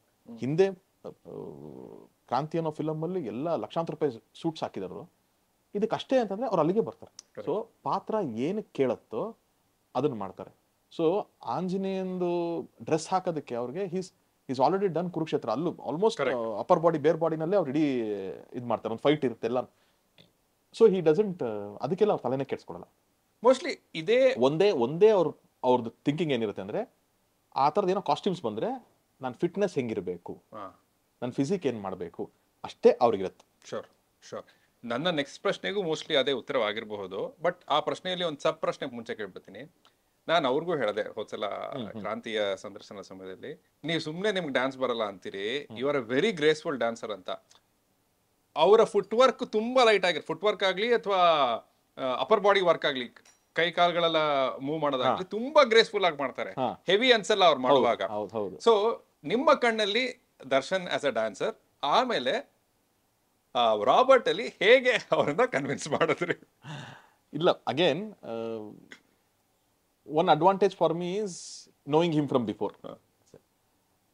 The two persons I have been very closely associated is one Sharan and another Darshan sir, because ಅವರಿಬ್ಬರ ಜೊತೆ ನಾನು ತುಂಬಾ ಲಾಂಗ್ ಜರ್ನಿ ಇರೋದು. ಸೊ ಶರಣ್ ಕೂಡ 100 ಫಿಲಮ್ಸ್ ಕ್ಯಾರೆಕ್ಟರ್ ಆರ್ಟಿಸ್ಟ್ ಇಂದ ಫಸ್ಟ್ ಟೈಮ್ ರ್ಯಾಂಬೋ ಮಾಡಬೇಕಾದ್ರೆ ಸಡನ್ ಆಗಿ ಅವ್ನು ಡ್ಯಾನ್ಸು ಅಲ್ಲಿಂದ ಏನ್ ಇವತ್ತಿನವರೆಗೂ ಶರಣ್ ಸಾಂಗ್ಸ್ ಡ್ಯಾನ್ಸ್ ಅಂತ ನೋಡಿದಾಗ ಏನ್ ಹಿಂಗ್ ಮಾಡ್ತಾರೆ ಅಂತ, ಅದೇನಾದ್ರೆ ಫ್ಲೋರ್ ವರ್ಕ್ ಮಾಡಿದ್ರೆ ಅವರು ಆ ಮೂಮೆಂಟ್ಸ್ ಎಲ್ಲ ಅಷ್ಟು ಚೆನ್ನಾಗಿ ಮಾಡ್ತಾನೆ. ಅವ್ನು ಹೇಳ್ತಾ ಪ್ರತಿಸ್ತಿ ನಂಗೆ ಡ್ಯಾನ್ಸ್ ಬರಲ್ಲ ಅಂತ, ಯಾಕೆಂದ್ರೆ ಐ ನೋ ಹಿಮ್, ಅವಾಗಿಂದ ಅವ್ನ ಒಳಗಡೆ ಒಂದು ಡ್ಯಾನ್ಸರ್ ಇದ್ದಾನೆ, ಅವ್ನ ರಿದಮ್ ಸೆನ್ಸ್ ಚೆನ್ನಾಗಿದೆ, ಇದೆಲ್ಲ ನನಗೆ ಗೊತ್ತಿರೋದು. ಮೇ ಬಿ ಅದು ಕರೆಕ್ಟಾಗಿ ಪ್ಲಾಟ್ಫಾರ್ಮ್ ಸಿಕ್ಕಿಲ್ವೋ, ಯುಟಿಲೈಸ್ ಆಗಿಲ್ವೋ ಗೊತ್ತಿಲ್ಲ ಅಂತ ಅಂದ್ಬಿಟ್ಟು. ಸೊ ಇವಾಗಲೂ ಅಷ್ಟೇ ಅವ್ನು ರಿಹರ್ಸಲ್ಸ್ ಕೊಟ್ಟು ಮಾಡಿದ್ರೆ ತುಂಬಾ ಅದ್ಭುತವಾಗಿ ಮಾಡ್ತಾನೆ. May be is not a natural, ಅಂದ್ರೆ ಈಗ ಯಾರು ಟೈಗರ್ ಶ್ರಾಫ್ ಎಲ್ಲಿ ಬೇಕಾದ್ರೆ ಯಾವ ಟೈಮಲ್ಲಿ ಬೇಕಾದ್ರೆ ಡ್ಯಾನ್ಸ್ ಮಾಡ್ಬೋದೇನೋ, ಅಥವಾ ಇವಾಗ ಅಪ್ಪು ಸರ್ ಆಗಿರ್ಬೋದು, ಶಿವಣ್ಣ ಆಗಿರ್ಬೋದು, ಅವ್ರು ರೆಗ್ಯುಲರ್ ಹಿಂಗೆ ಹಾಕಿದ್ರೆ ಹಿಂಗೆ ಮೂಮೆಂಟ್ ಕ್ಯಾಚ್ ಮಾಡಿ ಡ್ಯಾನ್ಸ್ ಮಾಡ್ತಾರೆ. ಸೊ ಶರಣ್ಗೆಲ್ಲ ಹಿಂಗೆ ಸ್ವಲ್ಪ ಪ್ರಿಪೇರ್ ಮಾಡಿದ್ರೆ ಒಂದು ರೇಂಜಿಗೆ ಚೆನ್ನಾಗಿ ಮಾಡ್ತೀನಿ ಅಂತ ಇರುತ್ತೆ. ಹಾಗೆ ದರ್ಶನ್ ಸರ್ದು ನಂಗೆ ಗೊತ್ತು, ಅವ್ರು ನೀನಾಸಮ್ ಟೈಮಿಂದನೂ ಮಾಡ್ಕೊಂಡ್ ಬಂದಾಗಿಂದನೂ ಅವ್ರ ಡ್ಯಾನ್ಸು, ಅವ್ರದ್ದು ಏನು, ಅವರ ಲಿಮಿಟೇಷನ್ ಏನು ಅಂತ ನನಗೆ ಗೊತ್ತಿರುತ್ತೆ. ಸರಿನಾ? ಸೊ ನೀವು ಅದಕ್ಕೆ ಕರೆಕ್ಟಾಗಿ ಪ್ಲಾನ್ ಮಾಡಿದ್ರೆ ಇಟ್ ವಿಲ್ ಆಲ್ವೇಸ್ ವರ್ಕ್. ನೀವು ಇನ್ಯಾರೋ ಯಾವುದೋ ಮೂಮೆಂಟ್ ಚೆನ್ನಾಗಿ ಮಾಡ್ತೀರಂತ ಅದನ್ನ ತಗೊಂಡ್ಬಂದು ಯಾವುದೋ ಆಕ್ಟರ್ಗೆ ಹಾಕಬಾರ್ದು. ಅವ್ರ ಬಾಡಿ ಲ್ಯಾಂಗ್ವೇಜ್ ಏನ್ ಚೆನ್ನಾಗಿ ಕಾಣಿಸುತ್ತೆ, ಅವ್ರು ಇದಕ್ಕೆ ಏನ್ ಚೆನ್ನಾಗಿ ಕಾಣಿಸುತ್ತೆ, ಚಿಕ್ಕ ಒಂದು ಸೆನ್ಸ್ ಇತ್ತು ಹೋದ್ರೆ it will work wonders. And Darshan ಸರ್ದು ಅದ್ಭುತವಾದ ಟೈಮಿಂಗ್ ಇದೆ ಡ್ಯಾನ್ಸ್ ಅಲ್ಲಿ, ಗ್ರೇಸ್ ಇದೆ. ಸರಿನಾ? ಅಂಡ್ ಅವ್ರ ಪರ್ಸನಾಲಿಟಿಗೆ ಹಿಂಗ್ ಮಾಡಿದ್ರೆ ಅದು ಹೆವಿನೆಸ್ ಅದೆಲ್ಲ ಅದ್ಭುತವಾಗಿ ಕಾಣಿಸ್ಬಿಡುತ್ತೆ. ಸೊ ನನಗೇನು ಅಂದ್ರೆ, ನಾನ್ ಬೇಸಿಕಲಿ ನನಗೆ ಡ್ಯಾನ್ಸ್ ಎಲ್ಲ ಇಷ್ಟ. ನಂಗೆ ಒಂದು ಡ್ಯಾನ್ಸ್ ಕ್ಲಾಸ್ ಇತ್ತು ಮೊದಲೆಲ್ಲ. ಸೊ ಅದೊಂದು ನಾನು ಕೊರಿಯೋಗ್ರಾಫರ್ ಆಗಿ ವರ್ಕ್ ಮಾಡ್ತಿದ್ದೆ. ಸೊ ನನ್ನ ತಲೆಯಲ್ಲಿ ಅದೊಂದು ಇದ್ದೇ ಇರುತ್ತೆ. ಸೊ ಅವ್ರಿಗೆ ಬೇಬಿ ಡ್ಯಾನ್ಸ್ ಫ್ಲೋರ್ ಮಾಡಿಸ್ಬೇಕಾದ್ರೆ ಫಸ್ಟ್ ಇಂದ ಪ್ರಿಪೇರ್ ಮಾಡ್ಕೊಂಡ್ ಬಂದಿದೆ, ಅದೊಂದು ಸಾಂಗ್ ಡ್ಯಾನ್ಸ್ ನಂಗೆ ಡ್ಯಾನ್ಸ್ ಬರಲ್ಲ ಚಿನ್ನ, ನಾನು ಮಾಡಲ್ಲ ಅಂತಾನೆ. ನಿಮ್ಮ ಹತ್ರ ಬರಲ್ಲ ಅಂತಾರೆ ನಂಗೆ ಬರಲ್ಲ, ನಾನು ಮಾಡಲ್ಲ, ನೀನೇ ಮಾಡು ಅಂತಾರೆ. ಸೊ ಲಾಸ್ಟ್ ಅದು ಸಾಂಗ್ ಶೂಟ್ ಮಾಡ್ಬೇಕಾದ್ರೆ ಆ ಸಾಂಗ್ ಇಡೀ ಸಾಂಗ್ ಕೊರಿಯೋಗ್ರಾಫರ್ ಭೂಷಣ್ನ ಇಟ್ಕೊಂಡು ನಾವು ಶೂಟ್ ಮಾಡಿದ್ವಿ ಮೂಮೆಂಟ್ಸ್. ಸರಿ, ಫುಲ್ ಕೊರಿಯೋಗ್ರಾಫ್ ಮಾಡಿ ಶೂಟ್ ಮಾಡಿ ಎಡಿಟ್ ಮಾಡಿ ತಗೊಂಡೋಗಿ ತೋರಿಸ್ದೆ, ಹಿಂಗಿರುತ್ತೆ ನೋಡಿ ಅಂತ. ಅವ್ರು ನೋಡಿದ್ರು, ಓಕೆ ಭೂಷಣೆ ಮಾಡ್ತಾನೆ ಇದನ್ನೆಲ್ಲ ಡ್ಯಾನ್ಸ್, ಇಲ್ಲ ಬಸ್ ನೀವು ಮಾಡ್ಬೇಕು ಇದನ್ನ, ನಾನು ಮಾಡಲ್ಲ ಚಿನ್ನ, ಇದೆಲ್ಲ ಬರಲ್ಲ ನನಗೆ, ನೀನು ಹೀರೋಯಿನ್ ಕೇಳಿ ಡ್ಯಾನ್ಸ್ ಮಾಡಿಸ್ಕೊ, ನಾನು ಸುಮ್ಮನೆ ಇರ್ತೀನಿ ಅಂತಂದ್ರು. ಹೌದಾ, ಆಯ್ತು, ಸರಿ ಆಯ್ತು, ಓಕೆ. ಒಂದೇ ಒಂದು ರಿಕ್ವೆಸ್ಟ್, ಏನು ಸುಮ್ಮನೆ ಒಂದು ದಿವಸ ರಿಹರ್ಸಲ್ಲ, ನಾನು ಇವತ್ತು ಪಿಕ್ಚರ್ನಲ್ಲಿ ರಿಹರ್ಸಲ್ ಬಂದಿಲ್ಲ, ಏನು ರಿಹರ್ಸಲ್ ಬಂದು ಒಂದು ದಿವಸದಲ್ಲಿ ಏನು ಕಲಿತೀನಿ ನಾನು? ಸರಿ ಬಸ್, ಏನಿಲ್ಲ, ಇಲ್ಲೇ ಅವ್ರ ಮನೆ ಹತ್ರ ರಿಹರ್ಸಲ್ಸ್ ನಡೀತಾ ಇತ್ತು, ನಾಳೆ ಇಲ್ಲೇ ರಿಹರ್ಸಲ್ಸ್ ಇದೆ, ಒಂದಷ್ಟು ಜನ ರಿಹರ್ಸಲ್ ಡ್ಯಾನ್ಸ್ ಎಲ್ಲ ಅಲ್ಲೇ ಬರ್ತಾರೆ, ನೀವು ಬಂದೋದು ಅವ್ರು ಒಂದು ಮೋಟಿವೇಟ್ ಆಗುತ್ತೆ, ಸುಮ್ಮನೆ ಅದಕ್ಕಾದ್ರೂ ಬಂದು ವಿಸಿಟ್ ಕೊಟ್ಟೋಗಿ. ಅದಕ್ಕಾದ್ರೂ ಬಂದು ಹೋಗ್ತೀನಿ ನಾನು. ಸರಿ ಅಂತಂದ್ರು. ಅವತ್ತು ಬೆಳಗ್ಗೆ ಎಲ್ಲ ರಿಹರ್ಸಲ್ಸ್, 50 ಜನ ಡ್ಯಾನ್ಸರ್ಸು ಎಲ್ಲ ರಿಹರ್ಸಲ್ಸ್ ಮಾಡ್ತಾ ಇದ್ವಿ. ಸೊ ಸಾರ್ ಬಂದರು, ನಾನು ಅವ್ರು ನೋಡಿದೆ ಫಸ್ಟ್ ಗಾಡಿ ಇಳಿಬೇಕಾದ್ರೆ ಶೂ ಹಾಕೊಂಡಿದ್ರು, ಅಲ್ಲೇ ನಂಗೆ 6 ಸೆನ್ಸ್, ಓಕೆ ಶೂ ಎಲ್ಲ ಹಾಕೊಂಡಿದ್ದಾರೆ ಅಂದ್ರೆ ಟ್ರ್ಯಾಕ್ ಪ್ಯಾಂಟ್ ಶೂ ಎಲ್ಲ ಇದೆ ನೋಡೋಣ ಅಂತಂದ್ರು. ಬಂದ ತಕ್ಷಣ ಎಲ್ಲ ವಿಶ್ ಮಾಡಿದ್ರು, ಚೇರ್ ಹಾಕೊಂಡು ಸುಮ್ಮನೆ ಕೂತಿರ್ತೀನಪ್ಪ, ನೋಡ್ತೀನಿ ನೀವುಗಳು ಮಾಡಿರಿ ಅಂತಂದ್ರು. ನಾನು ಒಬ್ಬ ಡ್ಯಾನ್ಸರ್, ನನಗೂ ಗೊತ್ತು, ಯಾರಿಗೆ ಆದ್ರೂ ಒಂದು ಮ್ಯೂಸಿಕ್ಕು ಆ ಸೌಂಡ್ ಆಗಲ್ಲ. ಸೊ ಹಂಗೆ ಶುರು ಮಾಡಿದ್ರು ಡ್ಯಾನ್ಸು. ಸಾರ್ ಇದ್ದವ್ರು ಕೊನೆಗೆ ಭೂಷಣ್ ಅಷ್ಟೆಣ್ಣ ಕರೆದು, ಬರಲಿ ಆ ಮೂಮೆಂಟ್ ತೋರ್ಸೋ ಅಂತಂದ್ರು. ಆ ಮೂಮೆಂಟ್ ಮಾಡಿ ತೋರಿಸ್ದ, ಇನ್ನೊಂದ್ಸತಿ ಮಾಡೋ ಅಂದ್ರು, ಇನ್ನೊಂದ್ಸತಿ ಮಾಡ್ದ. ಸರಿ ಆಯ್ತು, ಸುಮ್ಮನೆ ಒಂದ್ಸತಿ ಟ್ರೈ ಮಾಡ್ತೀನಿ ಅಷ್ಟೇ ಅಂತ. ಅಲ್ಲಿ ಬಂದ್ರೆ ಅದೊಂದು ನಂತರ ಮೇಕಿಂಗ್ ವಿಡಿಯೋ ತೆಗಿ ಫೋನ್ ಇಲ್ಲ ಪರ್ಫೆಕ್ಟ್ ಮಾಡಿದ್ರು ಕೈರಮ್. ಅಂದ್ರೆ ಅಷ್ಟು ಚೆನ್ನಾಗಿ ಅವ್ರಿಗೆ ರಿಜಿಸ್ಟರ್ ಆಗುತ್ತೆ, ಅಷ್ಟು ಚೆನ್ನಾಗಿ ಅವ್ರಿಗೆ ಇದಿರುತ್ತೆ. ಅವ್ರದ್ದು ಅಷ್ಟೇ ಇಲ್ಲ, ಅವ್ರು ಬರ್ತಿದ್ದಂಗೆ ಹುಡುಗರೆಲ್ಲ ಇದು ಮಾಡೋದು. ಸೊ ಫುಲ್ ಡೇ ಅವತ್ತು ನಾವು ರಿಹರ್ಸ್ ಮಾಡಿದ್ವಿ. ನೆಕ್ಸ್ಟ್ ಡೇ ಶೂಟಿಗೆ ಬಂದ್ರೆ ಒಂದೊಂದು ಟೇಕ್ ಹಂಗೆ ಮುಗಿಸ್ಕೊಂಡು ಹೋಗ್ತಾ ಇದ್ರು. So it is how you convey things to your actors ಅನ್ನೋದ್ರಲ್ಲಿ ಅವ್ರು ಯಾವುದೂ ಇಲ್ಲ ಅಂತ ಹೇಳಲ್ಲ, ನೀವು ಅದು ಹೆಂಗೆ ಕನ್ವೆ ಮಾಡ್ತೀರಾ, ಆಮೇಲೆ ಅದೆಷ್ಟು ಇಂಪಾರ್ಟೆಂಟ್ ಅಂತ ಅವ್ರಿಗೆ ರಿಲೈಸ್ ಮಾಡ್ತಾರೆ. ಹಿ ಹಸ್ ಗಿವನ್ ಇಸ್ ಬೆಸ್ಟ್ ಆಲ್ವೇಸ್. ಬಿಡಿ ಹಚ್ಚೋ ಐಡಿಯಾ ಯಾರ್ದದು, ಹೇಗೆ ಬಂತು? ಅದು ನನ್ಗೆ ಬಂದಿದೆ. ಅದು ಏನೋ ಒಂದು ಯೂನಿಕ್ ಸ್ಟೈಲ್ ಬೇಕಿತ್ತು ಅಂತಂದ್ಬಿಟ್ಟು ನನಗೊಂದಿತ್ತು. ಆ್ಯಂಡ್ ಅದು ನಮ್ಮ ಡ್ರಾಮಾ ಕಂಪ್ನಿನಲ್ಲಿ ನಾನೊಬ್ಬರನ್ನ ನೋಡಿದ್ದೆ. ನಮ್ಮ ಡ್ರಾಮಾ ಕಂಪ್ನಿ ಅಲ್ಲಿ ಅವ್ರು ಬಂದ್ಬಿಟ್ಟು ಪರ್ದೆ ಜಗ್ಗಕ್ಕೆ ಅಂತ ಒಬ್ರು ಇರ್ತಾರೆ. ಅಂದ್ರೆ ನಿಮ್ಗೆ ಆ ಸ್ಕ್ರೀನ್ ಇಳಿಯೋದಕ್ಕೆ ಅಂತ ಅಂದ್ಬಿಟ್ಟು ಒಬ್ರು ಇರ್ತಾರೆ. ಸೊ ಹಿ ವಾಸ್ ಅರೌಂಡ್ 70+ ಇರ್ಬೋದು, ಸರಿನಾ? ಅವರು ಆ ಪರ್ದೆ ಜಗ್ಗೋರು, ಅವ್ರು ಬಿಡಿದ್ರು. ಸೊ ಅವ್ರು ಹೆಂಗಂದ್ರೆ ವೈಟ್ ಪಂಚೆ ವೈಟ್ ಬನೀನ್ ಹಾಕೊಂಡು ಕೂತಿರೋರು. ಹಿಂಗೆ ಬಿಡಿ ಅಂದ್ರೆ ಆ ಕಡ್ಡಿ ಹಿಂಗೆ ನೋಡ್ದು ಹಿಂಗೆ ಹಚ್ಕೊಳ್ಳೋರು. ನಂಗೆ ತುಂಬಾ ತಲೆಯಲ್ಲಿ ಇತ್ತದು ಯಾವಾಗಲೂ. ಸೊ ಇಲ್ಲಿ ಯಾವಾಗ ಅದು ಆ ಮೂಮೆಂಟ್ ಬಂತು, ನಾನು ಸಾರಿಗೆ ಹೇಳಿದೆ, ಬಸ್ ಈ ಥರ ಟ್ರೈ ಮಾಡೋಣ, ಚೆನ್ನಾಗಿರುತ್ತೆ ಅಂತ ಅಂದ್ಬಿಟ್ಟು ಅಂತ. ಆ್ಯಂಡ್ ಅಲ್ಲಿಂದ ಅವ್ರಿಗೂ ಇಷ್ಟ ಆಯ್ತು, ಓಕೆ ಮಾಡೋಣ ಅಂತ. ಯಾರು ನೋಡಿದ್ರು ಎಲ್ಲರೂ ಕರೆಕ್ಟ್ ಆದ್ರೆ ಚೆನ್ನಾಗಿದೆ ಅಂತ ಅಂದ್ಬಿಟ್ಟು then it work like that. ನನಗೆ ಇದೊಂದು ಹೇಳಿ, ಕಾಟೇರ ನಾನು ಅಂದ್ರೆ ತುಂಬಾ ಕೇಳ್ಬಿಡ್ತಾ ಇದ್ದೀನಿ, ಬಟ್ ನೋಡುವಾಗ ನನಗೆ ಹೈ ಮೂಮೆಂಟ್ಸ್ ಬರ್ತಲೇ ಹೋಗುತ್ತಾ? Can I expect that? Can I get in to the film theatre saying Tarun ಅವರು ಕಥೆಯನ್ನ ಹೇಳ್ತಾರೆ ಖಂಡಿತವಾಗ್ಲು, ಬಟ್ ಕಥೆಯಲ್ಲಾಗ್ಲಿ ಅಥವಾ ದರ್ಶನ್ ಅವರ ಮೂಲಕವಾಗ್ಲಿ ಹೈ ಮೂಮೆಂಟ್ಸ್ ಬರ್ತಾನೆ ಹೋಗುತ್ತೆ ಅಲ್ಲಿ ಅಲ್ಲಿ ಅಲ್ಲಿ ಅಲ್ಲಿ ಅಂತ ಅನ್ನೋ ಎಕ್ಸ್ಪೆಕ್ಟೇಷನ್ ಬರಬಹುದಾ? ಹೌದು, 100%. See what exactly is a high moment for you? Is it always an action? ಇಲ್ಲ, ಇವನ್ emotion scene can give you high. ನಾನು ಹೇಳಿದ ರಾಬರ್ಟ್ ನಲ್ಲಿ ನಾನು ಸಿಕ್ಕಾಪಟ್ಟೆ ಹೈ ಕೊಟ್ಟ ಆ ಸೀನ್ ಅದು ಅಂತ ಹೇಳ್ತಿರಲ್ಲ, ಹಂಗೆ ಅವಾಗಲ್ಲ ಇಡೀ ಸಿನಿಮಾ ಇರುತ್ತೆ. Right from the first shot of the movie till the last shot of the movie, intensity. ಈಗ ದರ್ಶನ್ ಸರ್ ಮೊನ್ನೆ ಇಂಟರ್ವ್ಯೂ ಹೇಳ್ತಾ ಇದ್ರು, 3 ಫೈಟ್ ಇದೆ ಹಿಂಗೆ ಅಂದ್ಬಿಟ್ಟು. ಯೂಶಲಿ ದರ್ಶನ್ ಸರ್ ಫಿಲಮ್ ಅಂದ್ರೆ 6 ಫೈಟ್ 7 ಫೈಟ್ ಕೂಡ ಇಟ್ಕೋಬಹುದು. ನಾನೇ ರಾಬರ್ಟ್ ಅಲ್ಲಿ 7 ಫೈಟ್ ಮಾಡಿದ್ದೀನಿ. ಆದ್ರೆ ಇಡೀ ಸಿನಿಮಾ ನಿಮಗೆ ಫೈಟ್ ಇದೆಯೇನೋ, ನಡೀತಾ ಇದೆಯೇನೋ, ಒಂದು ಆಕ್ಷನ್ ಅಲ್ಲಿ ನಡೀತಾ ಇದೆಯೇನೋ, even if there is emotion, ನಿಮ್ಗೊಂದು ಇಂಟೆನ್ಸಿಟಿ ಓಡ್ತಾ ಇರುತ್ತೆ, ಒಂದು ಹೈ ಓಡ್ತಾ ಇರುತ್ತೆ ಒಳಗಡೆ. ಸೊ ಇಡೀ ಮೂವಿ ಹಂಗೆ ಡಿಸೈನ್ ಆಗಿದೆ. ಸೊ ಅದನ್ನ ಹೇಳ, ದಟ್ ಈಸ್ ವೈ ಆಕ್ಷನ್ ಹೆಂಗ್ ಸರ್ ಒಂದು ಇಂಟರ್ವ್ಯೂ 40 ಮಿನಿಟ್ಸ್ ಆದ್ಮೇಲೆ ಒಂದು ಆಕ್ಷನ್ ಬರುತ್ತೆ, ಫಸ್ಟ್ ಆಕ್ಷನ್ ಫಸ್ಟ್ ಆಫ್ ಅಲ್ಲಿ ಅಂತಂದ್ರೆ ಆಡಿಯನ್ಗೆ ಅನ್ಸ್ಬೇಕಲ್ಲ, ಗುರು ಒಡಿ ಗುರು ನೀನು ಅವ್ನಿಗೆ ಯಾವ್ದೋ ಒಂದು ಟೈಮಲ್ಲಿ ಏನು ಹಂಗ್ ಬರ್ಬೇಕಲ್ಲ ಒಂದು ಎಮೋಷನ್, ಅದನ್ನ ಬಿಲ್ಡ್ ಆಗ್ಬೇಕಲ್ವಾ ಸ್ಕ್ರಿಪ್ಟ್ ವೈಸ್ ಅಲ್ಲಿ. ಸೊ ದಟ್ ಈಸ್ ನಮ್ಗೆ ಏನಂದ್ರೆ ಈ ಸಿನಿಮಾ ಶುರುವಾಗಿದಾಗಿಂದನೂ ಆಡಿಯನ್ಸ್ ಅನ್ನ ಅವನ ಪ್ರಪಂಚದ ಒಳಗಡೆ ತಗೊಂಡು ಹೋಗ್ಬೇಕು. ನಾವು ಕಾಟೇರನ್ ಪ್ರಪಂಚದ ಒಳಗಡೆನೆ ಟ್ರಾವೆಲ್ ಮಾಡಬೇಕು. ನೀವು 100% ನಾನು ಒಂದು ಅಶ್ಯೂರ್ ಮಾಡ್ತೀನಿ, ಬೈದಿ ನೀವು ಫಿಲಮ್ ಮುಗಿಸಿ ಆಚೆ ಬರೋಷ್ಟರಲ್ಲಿ ಏನಿದು, ನಾನು ಯಾವುದೋ ಒಂದು ಊರಲ್ಲಿ ಇದ್ದೆ, ನಾನು ಯಾರೋ ಒಬ್ಬ ಜೀವನದ ಒಳಗಡೆ ಇದ್ದೆ, ನಾನು ಈಗ ಆಚೆ ಬಂದು ನಿಂತ್ಕೊಂಡು ನೋಡಿದ್ರೆ ಏನಿದು ಹಿಂಗೆ ಅನ್ನೋದೇ ನಿಮ್ಗೊಂದು ಒಂದು ಚಿಕ್ಕ ಮೆಸ್ಮರೈಸಿಂಗ್ ಫೀಲ್ ಸಿಗುತ್ತೆ. I was in someone's world till ನಾವು. ನಾನು ಥಿಯೇಟರ್ ಇದ್ದೀನಿ, ಇನ್ನೊಂದು ಅದೆಲ್ಲ ಮರ್ತು ಒಬ್ಬನ ಪ್ರಪಂಚದಲ್ಲಿ ಇದ್ದೀನಿ ನಾನು ಅನ್ನೋದು ಎಕ್ಸ್ಪೀರಿಯನ್ಸ್ ಕೊಡ್ಬೇಕು ಅನ್ನೋದನ್ನೇ ಈ ಇಡೀ ಪಿಕ್ಚರ್ ಐಡಿಯಾ. ಹುರಿ ಮಂದೆ ಮತ್ತೆ ನಾಯಿ ಇರುವ ಒಂದು ಪೋಸ್ಟರ್ ಅನ್ನ ಬಿಟ್ಟಿದ್ರಿ, ಅಂಡ್ ಅದಕ್ಕೊಂದು ಅದ್ಭುತವಾದ ಟ್ಯಾಗ್ ಲೈನ್. ಹೌದು, ನನಗೆ I think it's one of the best posters recent times ಅಲ್ಲಿ ಬಂದಿರೋದು. ತುಂಬಾ ಅಂದ್ರೆ ಕನ್ವೆ ಮಾಡಿ ಹಾಕ್ಬಿಡ್ತಲ್ಲೇ, ಅದು ಪೋಸ್ಟರ್ ಏನ್ ಮಾಡ್ಬೇಕೋ ಸಂಪೂರ್ಣವಾಗಿ ಮಾಡ್ಬೇಕು. ನಾಯಿ ಒಂದು ಪ್ರಾಮಾಣಿಕವಾದ ಏನೋ ಆನಿಮಲ್, ಫೇತ್ಫುಲ್ ಆನಿಮಲ್ ಅಂತ ಇದೆ, ಅದಕ್ಕೊಂದು ಪಾಸಿಟಿವ್ ಅಟ್ರಿಬ್ಯೂಟ್ ಖಂಡಿತವಾಗ್ಲೂ ಇದೆ. ಬಟ್ ನಾಯಿ ಅನ್ನೋದನ್ನ ಬಯೋದಕ್ಕೂ ಉಪಯೋಗಿಸ್ತೀವಿ. ರಾಬರ್ಟ್ ಅಲ್ಲಿ ಕೂಡ ಫಸ್ಟ್ ಒಂದು ಥೀಮ್ ಪೋಸ್ಟ್ ಅಂತ ಬಿಡ್ತೀವಿ. ಇಫ್ ಯು ರಿಮೆಂಬರ್, ಮಗು ಕೈನ ಹಿಡ್ಕೊಂಡಿರೋದು ಅಂಡ್ ಎದುರುಗಡೆ ಒಂದು ರಾವಣಂದು ಇರುತ್ತೆ, ಬ್ಯಾಕ್ ಶಾಟ್ ಅಲ್ಲಿ ಇರುತ್ತೆ, ಅಲ್ಲೂ ಒಂದು ಕ್ಯಾಪ್ಷನ್ ತರ ಬರುತ್ತೆ, ಶಬರಿ ಡೈಲಾಗ್. ಸೊ ನೀವು ಸಿನಿಮಾ ನೋಡಿದ್ರೆ, ಇವಾಗ ನೋಡಿದ್ರೆ ಅದು ಥೀಮ್ ಆಫ್ ದಿ ಸಿನಿಮಾ ಅಂತ ಅನ್ಸುತ್ತೆ. ಅಲ್ಲ, ಸೇಮ್ ಇದರಲ್ಲೂ ಮಾಡಿದಾಗ ಒಂದು ಕುರಿ ಮಂದೆ ಒಂದು ನಾಯಿ ಅಂತಿದ್ದಾಗ, ಸರ್ ನೀವು ಯಾವುದಕ್ಕೆ ಹೆಂಗೆ ಬಳಸ್ಕೋತೀರಾ ಅನ್ನೋದು ಪ್ರಶ್ನೆ ಆಗುತ್ತೆ. ಈಗ ಒಂದು ಆನೆನ ಅಂಬಾರಿ ಹೊರಕ್ಕೂ ಯೂಸ್ ಮಾಡ್ತಾರೆ ಅಲ್ವಾ? ಒಂದು ಆನೆ ಯಾವುದೋ ಮನುಷ್ಯನ ತುಳಿದು ಕೂಡ ಸಾಯಿಸ್ತಾ ಇದೆ, ತನ್ನ ಮಾವುತನ್ನೇ ತುಳಿದು ಸಾಯಿಸಿರೋದು ಇಷ್ಟ ಇದೆ. ಆನೆಗಳೆಲ್ಲ ಕೆಟ್ಟದ್ದು ಅಂತ ನಾವು ಕನ್ಕ್ಲೂಷನ್ಗೆ ಬರೋಕ್ಕಾಗಲ್ಲ. ಇದ್ರ ರೆಫರೆನ್ಸ್ ಇದಕ್ಕಿರುತ್ತೆ, ಅದರ ರೆಫರೆನ್ಸ್ ಅದಕ್ಕಿರುತ್ತೆ. ನೀವು ಯಾವುದನ್ನ ಕಾಯಿನ್ ಮಾಡಿ ಹೇಳ್ತಿದ್ದೀರಾ ಅನ್ನೋದು ಪಾಯಿಂಟ್ ಬರುತ್ತೆ. ಕುರಿ ಮುಂದೆ ಮುಂದೆ ನಾಯಿ ಬರೋದು, it is in reality it is called watch dog. ಸರಿನಾ? ಕರೆಕ್ಟ್. ಕುರಿಗಳು ಹೆಂಗೆ ಅಂತಂದ್ರೆ ಅವಕ್ಕೊಂದು fixed formula. They travel together, ತುಂಬ ಅದಕ್ಕೆ ಏನು ಯೋಚನೆ ಮಾಡಲ್ಲ ಅದು. ಸೊ ಅದನ್ನ ಯಾರು ಲೀಡ್ ಮಾಡ್ತಾರೆ, ಇದು ಫಾಲೋ ಮಾಡುತ್ತೆ, ತುಂಬ ಹಾನೆಸ್ಟ್ ಆಗಿ ಮಾಡುತ್ತೆ. ಸರಿನಾ? ಸೊ ಆ ವಾಚ್ ಡಾಗ್ ಕೆಲಸ ಏನು ಅಂತಂದ್ರೆ to get them safely to home. ಆ ರೂಟ್ನ ತೋರಿಸ್ಬೇಕು ಅದಕ್ಕೆ ಒಂದು. ಎರಡನೇದು, ಏನಾದ್ರು ಪ್ರಿಡಿಯೇಟರ್ಸ್ ಹೊರಗಡೆಯಿಂದ ಏನಾದ್ರು ಬಂದ್ರೆ ಅದು ಪ್ರೊಟೆಕ್ಟ್ ಮಾಡ್ಬೇಕು ಅದನ್ನು, ಅದಕ್ಕೂ ಅದಿರುತ್ತೆ. ಮೂರನೇದು, ಓಕೆ ಯಾಕೆ ಒಬ್ಬ ಕುರಿ ಕಾಯೋನೋ ಅಥವಾ ಅದನ್ನ ಸಾಕೋನೋ ಯಾಕೆ ಒಂದು ನಾಯಿನೇ ಇಡಬೇಕಲ್ಲಿ, ಬೇರೆ ಯಾವ ಪ್ರಾಣಿ ಯಾಕೆ ಅದ್ರ ಬಗ್ಗೆ ಯೋಚನೆ ಮಾಡಿಲ್ಲ ಅಂತಂದ್ರೆ, ಅಗೇನ್ ಅದಕ್ಕಿರೋ ಒಂದು ಕ್ವಾಲಿಟಿ ಏನು ಅಂತಂದ್ರೆ ಅದ್ರ ಲಾಯಲ್ಟಿ. ಒಬ್ಬ ಮನುಷ್ಯನಿಗೆ ಅದಕ್ಕಿರೋ ಲಾಯಲ್ಟಿ, ಅದ್ರ ಕೆಲಸದ ಮೇಲೆ ಅದಕ್ಕಿರುವಂತ ಲಾಯಲ್ಟಿ. ಸೊ ನನ್ನ ಹೀರೋ, ನನ್ನ ಕ್ಯಾರೆಕ್ಟರ್ಸು ನನ್ನ ಸಿನಿಮಾದಲ್ಲಿ ಹಂಗೆ ಪೋಟ್ರೆ ಆಗ್ತಿತ್ತು. ಸೊ ನಾನು ದರ್ಶನ್ ಸರ್ ಈ ಕಾನ್ಸೆಪ್ಟ್ ಹೇಳಿದಾಗ ಕೂಡ ಅವ್ರು ಓಕೆ ಅನ್ನೋದು ಉದ್ದೇಶನೇ, S it is the right thing, ಇದು ನಮ್ಮ ಸಿನಿಮಾನ ಹೇಳ್ತಾ ಇದೆ, ನೀವಲ್ಲಿ ಅದನ್ನ ಬಿಟ್ಟು ಬೇರೆ ಏನ್ ಬೇಕಾದ್ರೂ ಇವಾಗ ಉಲ್ಟಾ ಮಾಡ್ಬೇಕು ಅಂದ್ರೆ ಹೆಂಗ್ ಬೇಕಾದ್ರೂ ಮಾಡ್ಕೋಬಹುದು.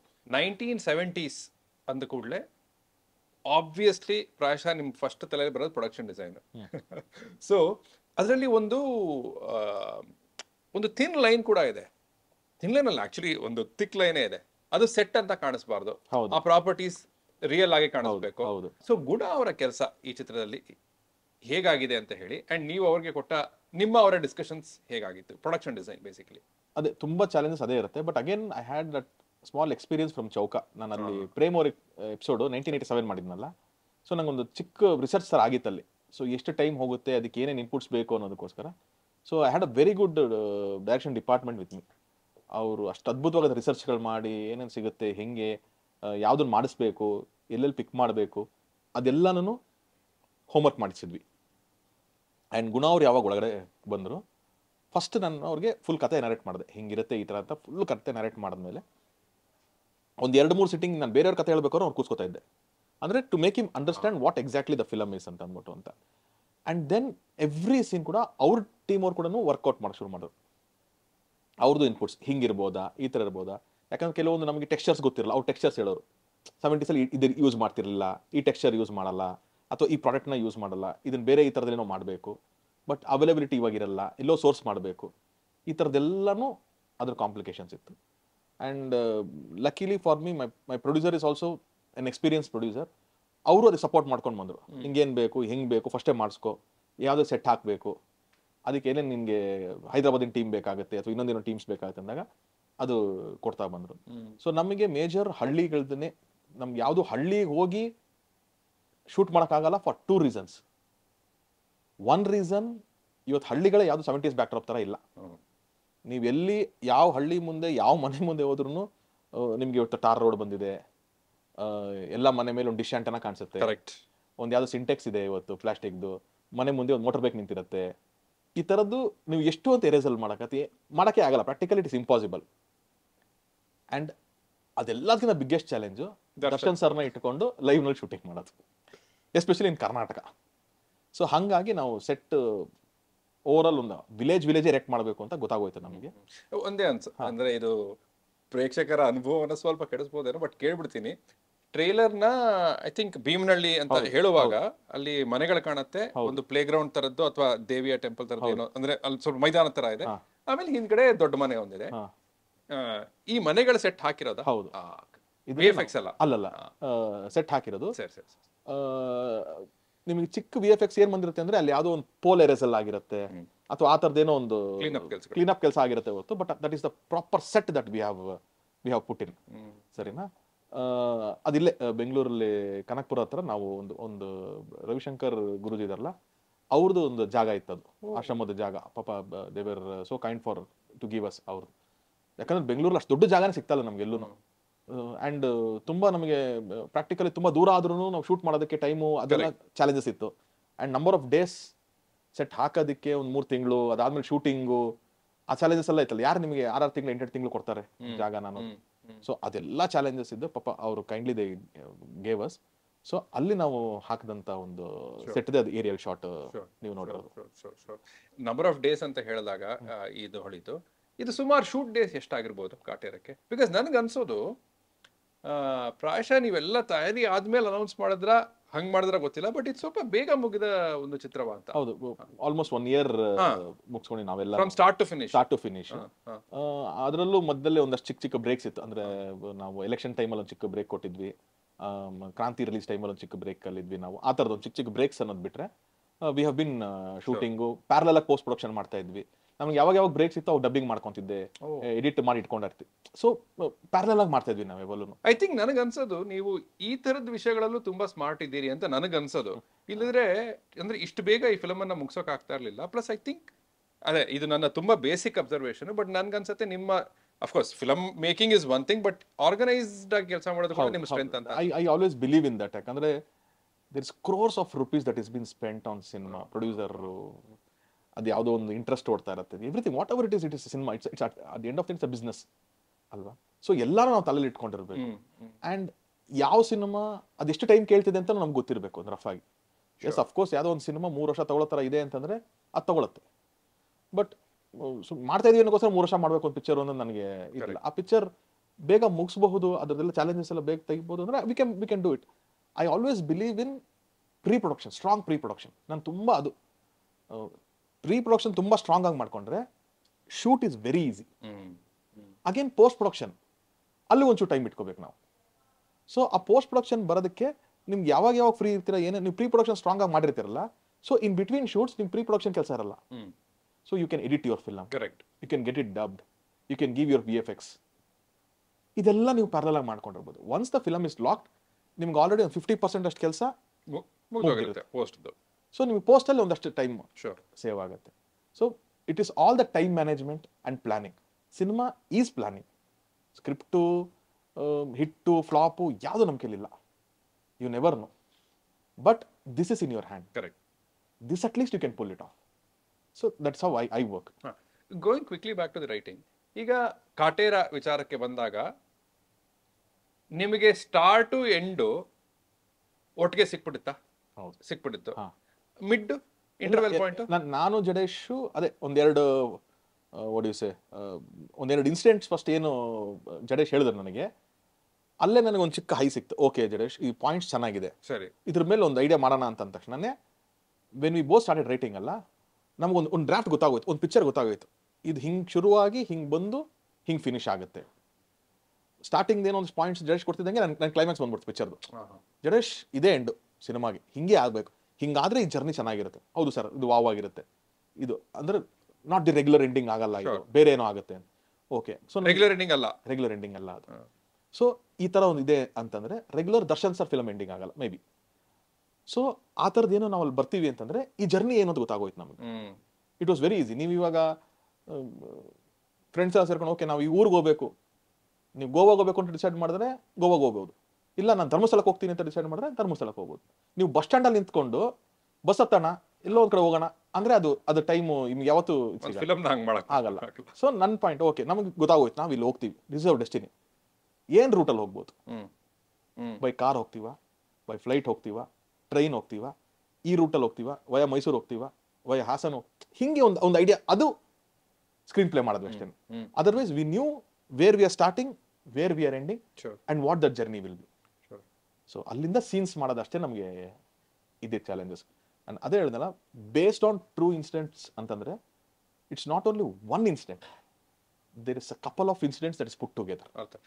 ಸಾರಿ ಟು ಆಸ್ಕ್, ಬಟ್ ಆ couple of incidents real life ಅಲ್ಲೂ ಲಿಂಕ್ಡಾ ಅಥವಾ ಬೇರೆ ಬೇರೆ ಅನ್ಲಿಂಕ್ಡ್ ಇನ್ಸಿಡೆಂಟ್ಸ್ ನ ಲಿಂಕ್ ಮಾಡಿದೀರಾ? ಅಂದ್ರೆ ಈ ಕಪಲ್ ಆಫ್ ಇನ್ಸಿಡೆಂಟ್ಸ್ ಇದೆಯಲ್ಲ, ಹೌದು, ನಿಜ ಜೀವನದಲ್ಲೂ ಹಾಗೆ ನಡೆದದ್ದ ಅಥವಾ ಈ ಒಂದು ಇನ್ಸಿಡೆಂಟ್ ನಿಜ ಜೀವನದಲ್ಲಿ ನಡೆದದ್ದು, ಈ ಒಂದು ಇನ್ಸಿಡೆಂಟ್ ನಿಜ ಜೀವನದಲ್ಲಿ ನಡೆದದ್ದು, ಅದೆರಡನ್ನು ಲಿಂಕ್ ಮಾಡಿದ್ದೀರಾ? ಹಂಗ್ ಮಾಡಿರೋದು. ಒಂದು ಯಾವ್ದೋ ಒಂದು ಸುಮ್ ಡಾಕ್ಯುಮೆಂಟರಿ ತರನೋ ಆ ತರದಲ್ಲ. If U C the movie you will connect to this incidents. ಹೌದು, ಇದು ಗೊತ್ತು ನಮಗೆ. ಓ, ಪಬ್ಲಿಕ್ ಡೊಮೇನ್ ಅಲ್ಲಿ ಇರೋ ಈ ತರ ಗೊತ್ತಿರೋದೆ. ಈಗ ನಾವು ಹೆಂಗೆ ಟಿಲ್ಲರ್ ಆಕ್ಟ್, ನೀವು ಉಳುವನೆ ಭೂಮಿ ಒಡೆ ಅಂತ ಹೇಳ್ತೀವಿ, ನಿಮ್ಗೆ ಗೊತ್ತಿರೋದೇ, ಹೌದು ಅಲ್ವಾ?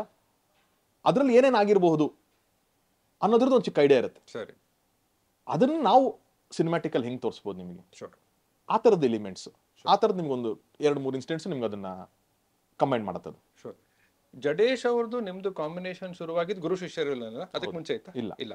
ಸೊ ನೀವು ಹೇಗೆ ಕೆಲಸ ಮಾಡ್ತೀರಿ? ಈಗ ಐಡಿಯಾ ಬಂತು, ನೀವು ನಿಮ್ಮ ಸೀನ್ಸ್ನ ಬರೀತೀರಾ, ಅವ್ರ ಸೀನ್ಸ್ನ ಅಂದ್ರೆ ಫಸ್ಟೇ ಸ್ಪ್ಲಿಟ್ ಮಾಡ್ಬಿಡ್ತಾರ, ಈ ಪೋರ್ಷನ್ಸ್ ನಿಮ್ದು ಈ ಪೋರ್ಷನ್ಸ್ ನಂದು ಅಂತ, ಅಥವಾ ಇಡೀ ಫಿಲಮ್ ನಿಮ್ದು ನಂದು ಇಬ್ರು ಬರ್ಕೊಂಬರೋಣ ಅಂತೀರಾ, ಅಥವಾ ಇಬ್ರು ಕೂತ್ಕೊಂಡು ಡಿಸ್ಕಸ್ ಮಾಡಿ ಒಂದನ್ನು ಬರೀತೀರಾ? ನಂದು ಜಡೇಶ್ದು ಹಂಗೇನೆ ಆಗಿದ್ದು ವರ್ಕ್. ಫಸ್ಟ್ ನಾವು ಗುರು ಶಿಷ್ಯರು ಮಾಡಿದ್ವಲ್ಲ, ಅವಾಗ ಏನಾಯ್ತು ಅಂತಂದ್ರೆ ಜಡೇಶ್ ನನ್ನ ಹತ್ರ ಬಂದಾಗ ಶರಣ್ಗೆ ಕತೆ ಅಂತ ಬಂದಿರಲಿಲ್ಲ. I knew Jadesh from before. ಅವ್ರು ಅಸಿಸ್ಟೆಂಟ್ ಡೈರೆಕ್ಟರ್ ಆಗಿದ್ದಾಗಿಂದ ನಂಗೆ ಪರಿಚಯ. ಯಾವುದೋ ಒಂದು ಫಿಲಮ್ಗೆ ಡೈಲಾಗ್ ರೈಟರ್ ಕರೆದಿದ್ದೆ, ಅದು ಫಿಲಮ್ ಅವರು ಫಾರ್ ಅದರ್ ರೀಸನ್ಸ್ ಬರೆಯೋಕ್ಕಾಗಿರಲಿಲ್ಲ, ಬಟ್ ಒಂದು ಟಚ್ಚಲ್ಲಿದ್ವಿ ನಾವು. So he called me one day and shed, sir ನನ್ನ ಹತ್ರ ಒಂದಷ್ಟು ಕತೆಗಳಿದೆ, ನನಗೆ ಜೆಂಟಲ್ಮೆನ್ ಇನ್ನ ಅವಾಗ ಜಸ್ಟ್ ರಿಲೀಸ್, ನೆಕ್ಸ್ಟ್ ಏನು ಅಂತ ಗೊತ್ತಾಗ್ತಿಲ್ಲ, I just want come and discuss with you ಅಂತ. ಬನ್ನಿ ಜಡೇಶ್ ಫ್ರೆಂಡ್ ಬನ್ನಿ ಅಂತಂದಾಗ ಅವ್ರು ಬಂದು ಒಂದು 3-4 ಕತೆ ಹೇಳ್ತಾ ಇದ್ರು. ಸುಮ್ಮನೆ ಇದು ಹಿಂಗೆ ಏನು ಮಾಡ್ಬೋದು ಅಂತ ಎಲ್ಲ ಒನ್ಲೈನರ್ಸ್ ಥರ. ಸೊ ನಾನು ಹೇಳ್ತಿದ್ದೆ, ಈ ಥರ ಹೀರೋಗೆ ಮಾಡ್ಬೋದು, ಇದು ಈ ಥರ ಹೀರೋಗೆ ಆಗ್ಬೋದು, ಇದ್ರಲ್ಲಿ ಈ ಪಾಯಿಂಟ್ ಚೆನ್ನಾಗಿದೆ, ಇದು ವರ್ಕ್ ಆಗಲ್ಲ ಅನಿಸ್ತಾ ಇದೆ ಜಡೇಶ್ ನನಗೆ, ನನ್ನ ಪರ್ಸನಲ್ ಚಾಯ್ಸಸ್. ಆವಾಗ ಗುರು ಶಿಷ್ಯರದ್ದು ಐಡಿಯಾ ಹೇಳಿದಾಗ ನನಗನ್ಸಿದ್ದು, ಓಕೆ ಇದರಲ್ಲಿ ಶರಣ್ಗೆ ವರ್ಕ್ ಆಗುವಂಥ ಎಲಿಮೆಂಟ್ ಇದೆ, ಬಟ್ ಇಡೀ ಅವ್ರು ನನಗೊಂದು 30 ಸೀನ್ ಏನೋ ಕತೆ ಹೇಳಿದ್ರೆ, ಅದು ಕತೆ ಹೇಳಿದ್ರೆ ನಾನು ತಗೊಂಡಿದ್ದೆ 3 ಸೀನ್ ಅದರಲ್ಲಿ. ಜಡೇಶ್ ಈ 3 ವಿಷಯ ಇದನ್ನ ಇಟ್ಕೊಂಡು ಬೇರೆ ಏನೋ ಮಾಡಬೇಕು, ಇಲ್ಲ ಅಂದ್ರೆ ಇದು ವರ್ಕ್ ಆಗಲ್ಲ ಅಂತ. ಹೌದಾ ಸರ್, ಹಂಗಾರೆ ಒಂಚೂರು ಟೈಮ್ ಕೊಡಿ ಅಂತ ಅಂದ್ಬಿಟ್ಟು ಅವ್ರು ಮತ್ತೆ ಹೋಗಿ ಇನ್ನೊಂದಷ್ಟು ಪಾಯಿಂಟ್ಸ್ ತಗೊಂಬಂದ್ರು. ಸೊ ಅಲ್ಲಿಂದ ಒಂದು ಜರ್ನಿ ಶುರು ಮಾಡಿದ್ವಿ ನಾವು, ಇದು ಹಿಂಗೇನೋ ಆಗೋಣ, ಹಿಂಗೇನೋ ಮಾಡಬೇಕು ಅಂತ. ಸೊ ಅಲ್ಲಿಂದ ಒಂದು ರ್ಯಾಪೋ ಬಿಲ್ಡ್ ಆಗಿ, ಅದೇ ಲಾಕ್ಡೌನ್ ಟೈಮಲ್ಲಿ ಯಾವಾಗ ಅವ್ರು ಒಂದು ಇನ್ಸಿಡೆಂಟ್ ಹೇಳಿದ್ರು, then we said okay Jadesh, ನನಗೆ ಒಂದು ಸ್ವಲ್ಪ ಏನಂದ್ರೆ ನನಗೆ ಏನು ಬೇಕು ಅಂತ ಗೊತ್ತಿರುತ್ತೆ, ಐ ವಿಲ್ ಟೆಲ್ ದಟ್, ನನಗೆ ಈ ಥರದ್ದೇನೋ ಬೇಕು ಅಂತ ಅನಿಸ್ತಾ ಇದೆ, ಯೋಚನೆ ಮಾಡೋಣ ಅಂತ. ಸೊ ಅವತ್ತು ಈವ್ನಿಂಗ್ ಅವ್ರು ಹೋದ್ರು, ನಾನು ಮನೆಗೆ ಹೋಗ್ತೀನಿ, ಬೆಳಗ್ಗೆ ಬರೋಷ್ಟರಲ್ಲಿ ನಾನು ಒಂದೇನೋ ಹೇಳ್ತಿರ್ತೀನಿ, ಅವರು ಒಂದೇನೋ ಹೇಳ್ತಾರೆ. ಅವೆರಡರಲ್ಲಿ ಯಾವ್ದು ಬೆಟರು, ಅಥವಾ ಇದು ವರ್ಕ್ ಆಗ್ತಿದೆ, ನಂದೇನೋ ಒಂದು ಇದು ಬೆಟರ್ ಅನಿಸ್ತಾ ಇದೆ, ಅದು ಎರಡೂ ಕಂಬೈನ್ ಮಾಡಿ ಏನೋ ಆಗ್ಬೋದು, ಎರಡೂ ಚೆನ್ನಾಗಿಲ್ಲ, ಬೇರೆ ಏನೋ ವರ್ಕ್ ಮಾಡೋಣ ಅಂತ. ಸೊ ಇಬ್ಬರದ್ದು ಇನ್ಪುಟ್ಸನ್ನು ಸರಿ ಬರ್ತಾ ಹೋಗುತ್ತೆ. ಸರಿ, ಓಕೆ ಇದಿಷ್ಟು ನೀವು ಯೋಚನೆ ಮಾಡ್ಕೊಂಬನ್ನಿ, ಇದಿಷ್ಟು ನಾನು ಯೋಚನೆ, ಹಂಗೆ ಡಿವೈಡ್ ಆಗಲ್ಲ. ವಾವ್ ನನಗೆ ಬಂದ್ರೆ ನನಗೆ, ಅವ್ರಿಗೆ ಬಂದ್ರೆ ಹಂಗೆ. ಸರಿ, ಬಟ್ ಇಬ್ಬರಲ್ಲ ಅದು ಇಬ್ಬರಿಗೂ ಕನ್ವಿನ್ಸ್ ಆಗಬೇಕು. ಸರಿ ಅಷ್ಟೇ. ಸರಿ ಸರಿ. ನನಗೆ ಇನ್ನೊಂದು ತುಂಬಾ ಇದು ಪ್ರಾಯಶಃ ಟ್ರೈಲರ್ಗೆ ಸೀಮಿತವಿರಲ್ಲ ಅಂತ ಅನ್ಕೊಂಡಿದ್ದೀನಿ, ವಿಶೇಷ ಅನ್ಸಿದ್ದು ದರ್ಶನ್ ಅವರ ಡೈಲಾಗ್ ಡೆಲಿವರಿ ಅಥವಾ ಡಬ್ಬಿಂಗ್ ಅಂತ ನಾದ್ರೂ ತಿಳ್ಕೊಬಹುದು, ಅಥವಾ ಆ ಆಕ್ಸೆಂಟ್ ಅನ್ನ ಹಿಡಿದಿರೋದಾದ್ರೂ ತಿಳ್ಕೊಬಹುದು, ಸ್ವಲ್ಪ ವಿಶೇಷವಾಗೇ ಇದೆ. ಎಸ್ಪೆಷಲಿ ಆ ಕೊನೆಯಲ್ಲಿ ಅವರು ನಮ್ಮೂರು ಭೀಮ್ನಳ್ಳಿ ಅಂತ ನರೇಶನ್ ಕೊಡೋದು ವಾಯ್ಸ್ ಓವರ್ ಆದ್ರೂ ಇರ್ಲಿ, ಅಥವಾ ಕೊನೆಯಲ್ಲಿ ಅವ ತಪ್ಪಾಗಿರೋ ಶ್ರಮಿಸು ಅಂತ ಹೇಳೋದಾಗ್ಲಿ, ಅದ್ರಲ್ಲಿ ಏನಾದ್ರೂ ಸ್ಪೆಷಲ್ ವರ್ಕ್ ಹೋಗಿದ್ಯಾ ಅಂತ ಹೇಳಿ.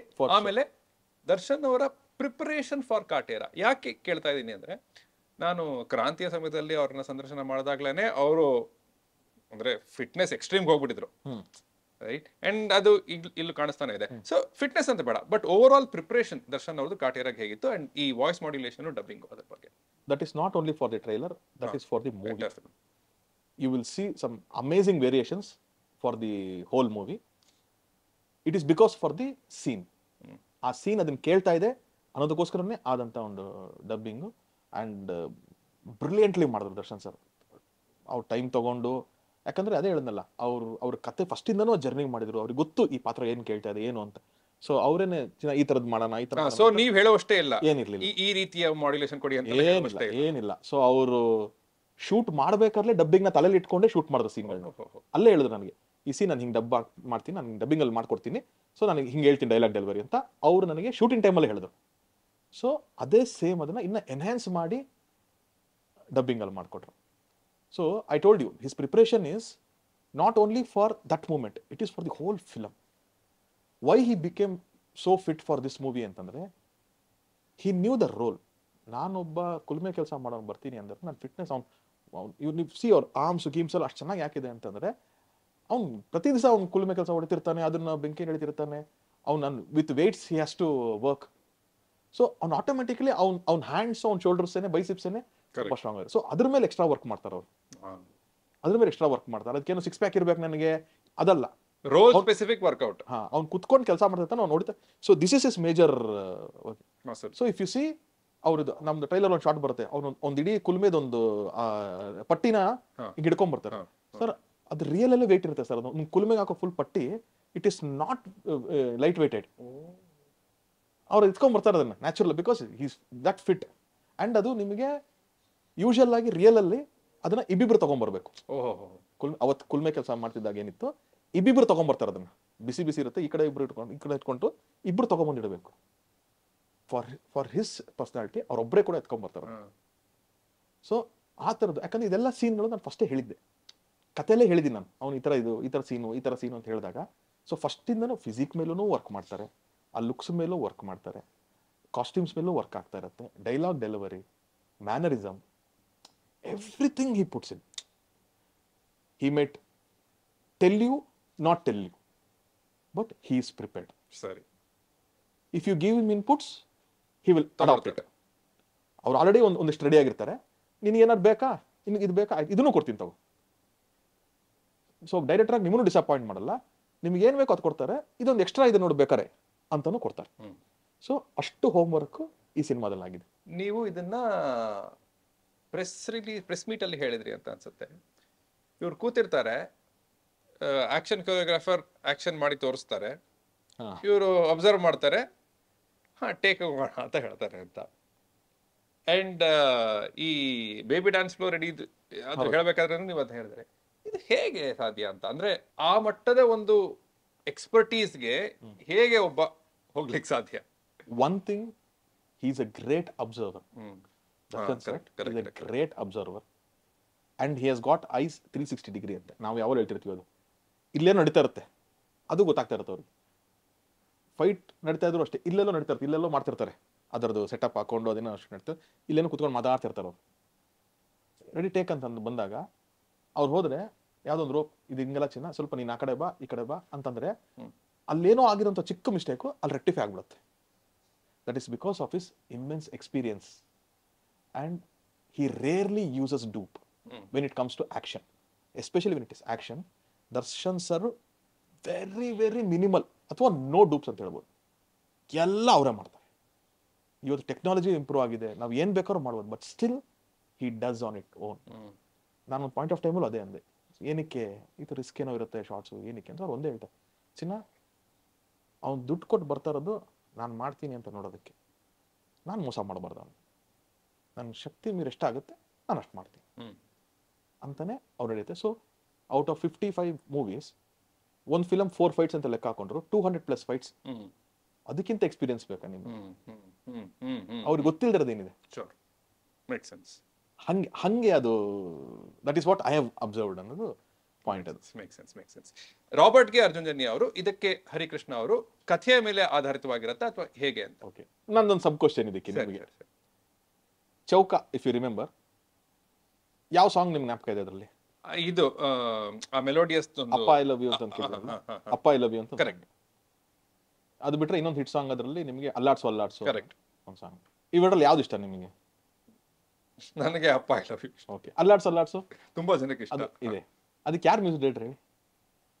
ಅಪ್ಪ ಐ ಲವ್ ಯು ಬಂದು ಅರ್ಜುನ್ ಜನ್ಯ, ಅಲ್ಲಾಡ್ಸಕ್ ಬಂದು ಹರಿಕೃಷ್ಣ. ಅದ್ರಲ್ಲಿ 5 ಜನ ಮ್ಯೂಸಿಕ್ ಡೈರೆಕ್ಟರ್ಸ್. ಚೌಕ was 5 music directors, 5 cameramen, 5 art directors, every ಅದು 5 ಜನನೇ ಇದ್ದಿದ್ದು. Why I took that decision ಅಂತಂದ್ರೆ, ದೋ ಚೌಕ is my first film, my journey to direction department ಅದಕ್ಕಿಂತ ಮುಂಚೆಯಿಂದನೂ ಆಗೋಗಿತ್ತು. ಫ್ರಮ್ ರ್ಯಾಂಬೋ 1 ಅದಾಗಿರ್ಬೋದು, ವಿಕ್ಟ್ರಿ, ಅಧ್ಯಕ್ಷ, ಗಜಕೇಸರಿ, ರನ್ನ, ಟೈಗರ್, ಈ ಥರದ್ದೆಲ್ಲ ನಾನು ಒಂದು ಜರ್ನಿ ಆಗಿತ್ತು ನಂದು. And I had work with all of this people and they were like very close to me. Arjun Janya ಜೊತೆಗೆ ನಾನು ಅಧ್ಯಕ್ಷನೋ ವಿಕ್ಟ್ರಿನೋ ಇಲ್ಲಿ ಹಿಟ್ಸ್ ಸಾಂಗ್ಸ್ಗಳು ಅಂತ ಮಾಡಿದಾಗ, ನಂದ ಡೈರೆಕ್ಟ್ ಮಾಡಿದ್ರು ಕೂಡ I was part of it. Correct. Hari sir ಜೊತೆಗೆ ರನ್ನ ಇರ್ಬೋದು, ಈ ಥರದ್ದು ನಾನು ಅಲ್ಲಿ ಮಾಡಿದ್ದೀನಿ. ಸೊ ನನ್ನ ಫಸ್ಟ್ ಫಿಲಮ್ಗೆ ನಾನು ಯಾರನ್ನು ಪಿಕ್ ಮಾಡಬೇಕು ಅಂತಂದಾಗ I wanted every one to be there. Arjun ನನಗೆ ಎಷ್ಟು ಫೇವ್ರೇಟ್ ಇದ್ದಾರೋ, ಹರಿ ಸರ್ ನನಗೆ ಅಷ್ಟೇ favourite. Again Hari sirs journey from main is from ಜೊತೆಲಿ ನಾನು ಆಕ್ಟರ್, ನಾನು ದಿನಕರ್ ಜೊತೆಗೆ ಆ ಫಿಲಮ್ ಆಕ್ಟರ್, ನವಗ್ರಹ ನಾನು ಆಕ್ಟರ್, ಅದು ಅವ್ರ ಎಂಟ್ರಿ ಫಿಲಮ್ ಅದು. ಸೊ ಮೋರ್ ದೆನ್ ಫ್ರೆಂಡ್ಸ್ ನನಗೆ ಅವರೆಲ್ಲರೂ. ಸೊ ರಾಬರ್ಟ್ ಮಾಡ್ಬೇಕಾದ್ರೆ why I went with Arjun Janya, because Hari sir was busy with ಯಜಮಾನ. ಸರಿ, ಅವ್ರ ಡೈರೆಕ್ಷನ್ ಆಗಿದ್ರು. ಕರೆಕ್ಟ್. ಸೊ ಅರ್ಜುನ್ ಜನ್ಯ ಜೊತೆ ವರ್ಕ್ ಆಯ್ತು. ಈ ಪಿಕ್ಚರ್ ಮಾಡ್ಬೇಕಾದ್ರೆ ಈ ಸಬ್ಜೆಕ್ಟಿಗೆ ಹರಿ ಸರ್ ಸೂಟ್ ಆಗ್ತಾರೆ. ಅವ್ರಿಗಿರೋಂಥ ಇಮ್ಮೆನ್ಸ್ ಎಕ್ಸ್ಪೀರಿಯನ್ಸ್, ನನಗೆ 70s ಬ್ಯಾಕ್ ಡ್ರಾಪು, ಅರ್ಧಿ ಫೀಲಿಂಗು, ಇದಕ್ಕೆ ಹರಿ ಸರ್ ತುಂಬಾ ಆಪ್ಟ್ ಆಗಿರ್ತಾರೆ ಅಂತ ನನಗನ್ಸಿದ್ದಕ್ಕೆ we went with Hari sir again. So and ಇದೇ ಟೈಮಲ್ಲಿ ಅರ್ಜುನ್ ಡೈರೆಕ್ಷನ್ ನಡೀತಾ ಇದೆ, is directing a movie. So ಹಿಂಗಾಗುತ್ತೆ. ನನಗೆ ಇಬ್ರು ಫೇವ್ರೇಟ್ಸ್ ಇದ್ದಾರೆ, ಬಟ್ ಈ ಸ್ಕ್ರಿಪ್ಟ್ ಯಾರನ್ನ ಕೇಳ್ತಿದೆ ಅನ್ನೋದ್ರ ಮೇಲೆ ಹೋಗುತ್ತೆ. So this demanded Hari sir. Harikrishna ಅವರ ಬಗ್ಗೆ ಮಾತಾಡುವಾಗ ಅದರ ಮೂಲಕ ನನ್ನ ಕೊನೆ ಪ್ರಶ್ನೆಗೆ ಹೋಗ್ಬಿಡ್ತೀನಿ. ಟ್ರೇಲರ್ನ ಲಾಸ್ಟ್ ಶಾಟ್ ಅಲ್ಲಿ ನಾನೊಂದು ಕಾಯ್ತಾ ಇದ್ದೆ, ಅಲ್ಲಿ ಬೀಟ್ ಬರ್ತಾ ಇರತ್ತೆ, ಡ್ರಮ್ಸ್ ಅದು ಪರ್ಕಷನ್ ಇನ್ಸ್ಟ್ರೂಮೆಂಟ್ ಬೀಟ್ ಬರ್ತಾ ಇರತ್ತೆ. ಇದು ಎಷ್ಟು ಎಲಾಂಗೇಟ್ ಆಗತ್ತೆ ನೋಡೋಣ ಈ ಬೀಟ್ಸ್ ಅಂತ ನೋಡ್ತಾ ಇದ್ದೆ. ಬೇಗ ಕಟ್ ಮಾಡ್ಬಿಡ್ತಾರಾ ಅಥವಾ ಕೊನೆ ತನಕ ಬರುತ್ತೆ ಅದು ಬೀಟ್ಸ್? ನಂಗೆ ತುಂಬಾ ಖುಷಿ ಆಯ್ತು. ಬಟ್ ದಿ ಪ್ರಶ್ನೆ ಇಸ್, ಆ ಲಾಸ್ಟ್ ಶಾಟ್ ಅಲ್ಲಿ ಬರೋ ದರ್ಶನ್ ಅವರು ನನ್ಗೊಂದು ಪ್ರಶ್ನೆಯನ್ನ ಹುಟ್ಟಿಸ್ತು. ಆಯ್ತಾ, ಏನು ಅಂದ್ರೆ ಇದು ನೈಜ ಘಟನೆಗಳ ಮೇಲೆ ಆಧಾರಿತವಾದ ಒಂದು ಚಿತ್ರ. ಬಟ್ ಆ ಲಾಸ್ಟ್ ಶಾಟ್, ಟ್ರೇಲರ್ನ ಲಾಸ್ಟ್ ಶಾಟ್ ಬಂದಿದ್ ನೋಡಿ ನನ್ಗೆ ಅನ್ಸಿದ್ದು, ಇದರ ಪಾರ್ಟ್ 2 ಸಾಧ್ಯವಿದೆಯಾ ಅಂತ. ಅದೊಂದು ಹಂಗೆ ಇರ್ಲಿ. ಸರಿ, ನೀವು ಅಷ್ಟು ಸಮಯವನ್ನು ತಗೊಂಡ್ರಿ ಅನ್ನೋದೇ ಒಂದು ರೀತಿಯ ಉತ್ತರ ನನಗೆ. ಓಕೆ, ಸೊ ಅದೊಂದು ಕ್ಯೂರಿಯಾಸಿಟಿ ಹಂಗೆ ಇರ್ಲಿ ಅನ್ನೋದು perfect. No problem. Thank you very much. December 29ನೇ ತಾರೀಕಿಗಾಗಿ ಶುಭಾಶಯಗಳು. Let it be a bigger hit then Robert ಅಂತ ಆಶಿಸ್ತಾ ಸಮಯಕ್ಕಾಗಿ ಧನ್ಯವಾದಗಳು. Thank you so much and thanks for inviting me on this show also. And again December 29th Kaate release ಆದ್ಮೇಲೆ ಕೂಡ ನಾನು ಒಂದಂತೂ ನಾನು promise ಮಾಡಿ ಏನು ಹೇಳ್ತೀನಿ ಅಂತಂದ್ರೆ, it will give you an experience that is new. ಅದು ಪ್ರಪಂಚ, ಅದು ಇದೇನೆ ಒಂದು ಹೊಸ ಎಕ್ಸ್ಪೀರಿಯನ್ಸ್ ಕೊಡಬೇಕು ಅಂತಾನೆ ಮಾಡಿದಂಥ ಒಂದು ಸಿನಿಮಾ. ನೀವೇನೇನು ಎಲಿಮೆಂಟ್ಸ್ ಹೇಳಿದ್ರಲ್ಲ ಅದನ್ನೆಲ್ಲಾನು ಶಕ್ತಿ ಮೀರಿನೇ ಅದ್ರಲ್ಲಿ ಹಾಕಿರೋದು. But again not totally a parallel movie ಅಲ್ದೇನೆ, ಒಂದು ಕಮರ್ಷಿಯಲ್ ಹೀರೋಗೆ ಅವ್ರ ಫ್ಯಾನ್ಸು ಅವರು ಡಿಸಪಾಯಿಂಟ್ ಆಗದೆ ಇರೋ ಥರ ಏನು ಮಾಡಬೇಕು ಅದ್ರಲ್ಲಿ ಮಾಡಿದಂಥದ ಒಂದು ಸಿನಿಮಾನೇ. ಇಲ್ಲ, ಒಂದು ರೀತಿಯಲ್ಲಿ ನಾನು ಅದಕ್ಕೆ ನನ್ನ ಸಪೋರ್ಟ್ ಯಾಕೆ ಸಂಪೂರ್ಣವಾಗಿರತ್ತೆ ಅಂದ್ರೆ, ಒಂದು ಕಮರ್ಷಿಯಲ್ ಸೆಟಪ್ ಅಲ್ಲಿ ಒಂದು ದೊಡ್ಡ ಹೀರೋ ಒಂದು ಇಂಪಾರ್ಟೆಂಟ್ ಇಶ್ಯೂನ ಮಾತಾಡಿದ್ರೆ ಅದ್ರ ಮೈಲೇಜೇ ಬೇರೆ. ಹೌದು, ಪ್ಯಾರಲಲ್ ಸಿನಿಮಾಗೆ ಸಿಗುವ ಮೈಲೇಜ್ಗಿಂತ ಇದಕ್ಕೆ ಮೈಲೇಜ್ ಜಾಸ್ತಿ ಇದೆ. ಸೊ ಆ ರೀತಿಯಲ್ಲಿ ನನ್ಗೆ ಅದ್ರಲ್ಲಿ ಏನು ತಪ್ಪು ಕಾಣೋದೇ ಇಲ್ಲ, ಕಮರ್ಷಿಯಲ್ ಆಗೇ ಇರಲಿ. ಬಿಕಾಸ್ ನನಗೆ ರಾಬರ್ಟ್ ಅಲ್ಲಿ ವರ್ಕ್ ಆಗಿದ್ದೆ ಅದು. ಅಂಡ್ ನಾನು ನಿಮ್ಗೆ ಆಫ್ ಕ್ಯಾಮ್ರಾ ಕೂಡ ಹೇಳ್ತಾ ಇದ್ದೆ, ಈ ದೊಡ್ಡ ದೊಡ್ಡ ಚಿತ್ರಗಳನ್ನ ಅಂದ್ರೆ ಭಾರತವನ್ನೇ ಕನ್ನಡದ ಕಡೆ ತಿರುಗೋ ಹಾಗೆ ಮಾಡಿದ್ರೆ 2-3 ಚಿತ್ರಗಳನ್ನ ಪಕ್ಕಕ್ಕಿಟ್ರೆ ರಾಬರ್ಟ್ ನಷ್ಟು ಒಂದು ಪಕ್ಕಾ ಕಮರ್ಷಿಯಲ್ ಸಿನಿಮಾ ನಮ್ಮ ಕನ್ನಡದಲ್ಲಿ ಇನ್ನೂ ಬಂದಿಲ್ಲ. ಸೊ ಕಾಯ್ತಾ ಇದ್ವಿ, ಪ್ರಾಯಶಃ ತರುಣ್ ಅವರೇ ಅದನ್ನ ಕೊಡ್ತಾರೇನೋ, ನೋಡೋಣ. Thank you very much. Thank you. GT Holidays, South India's #1 travel brand. Merry Christmas and a Happy New Year. The Chennai Silks, let the celebrations begin.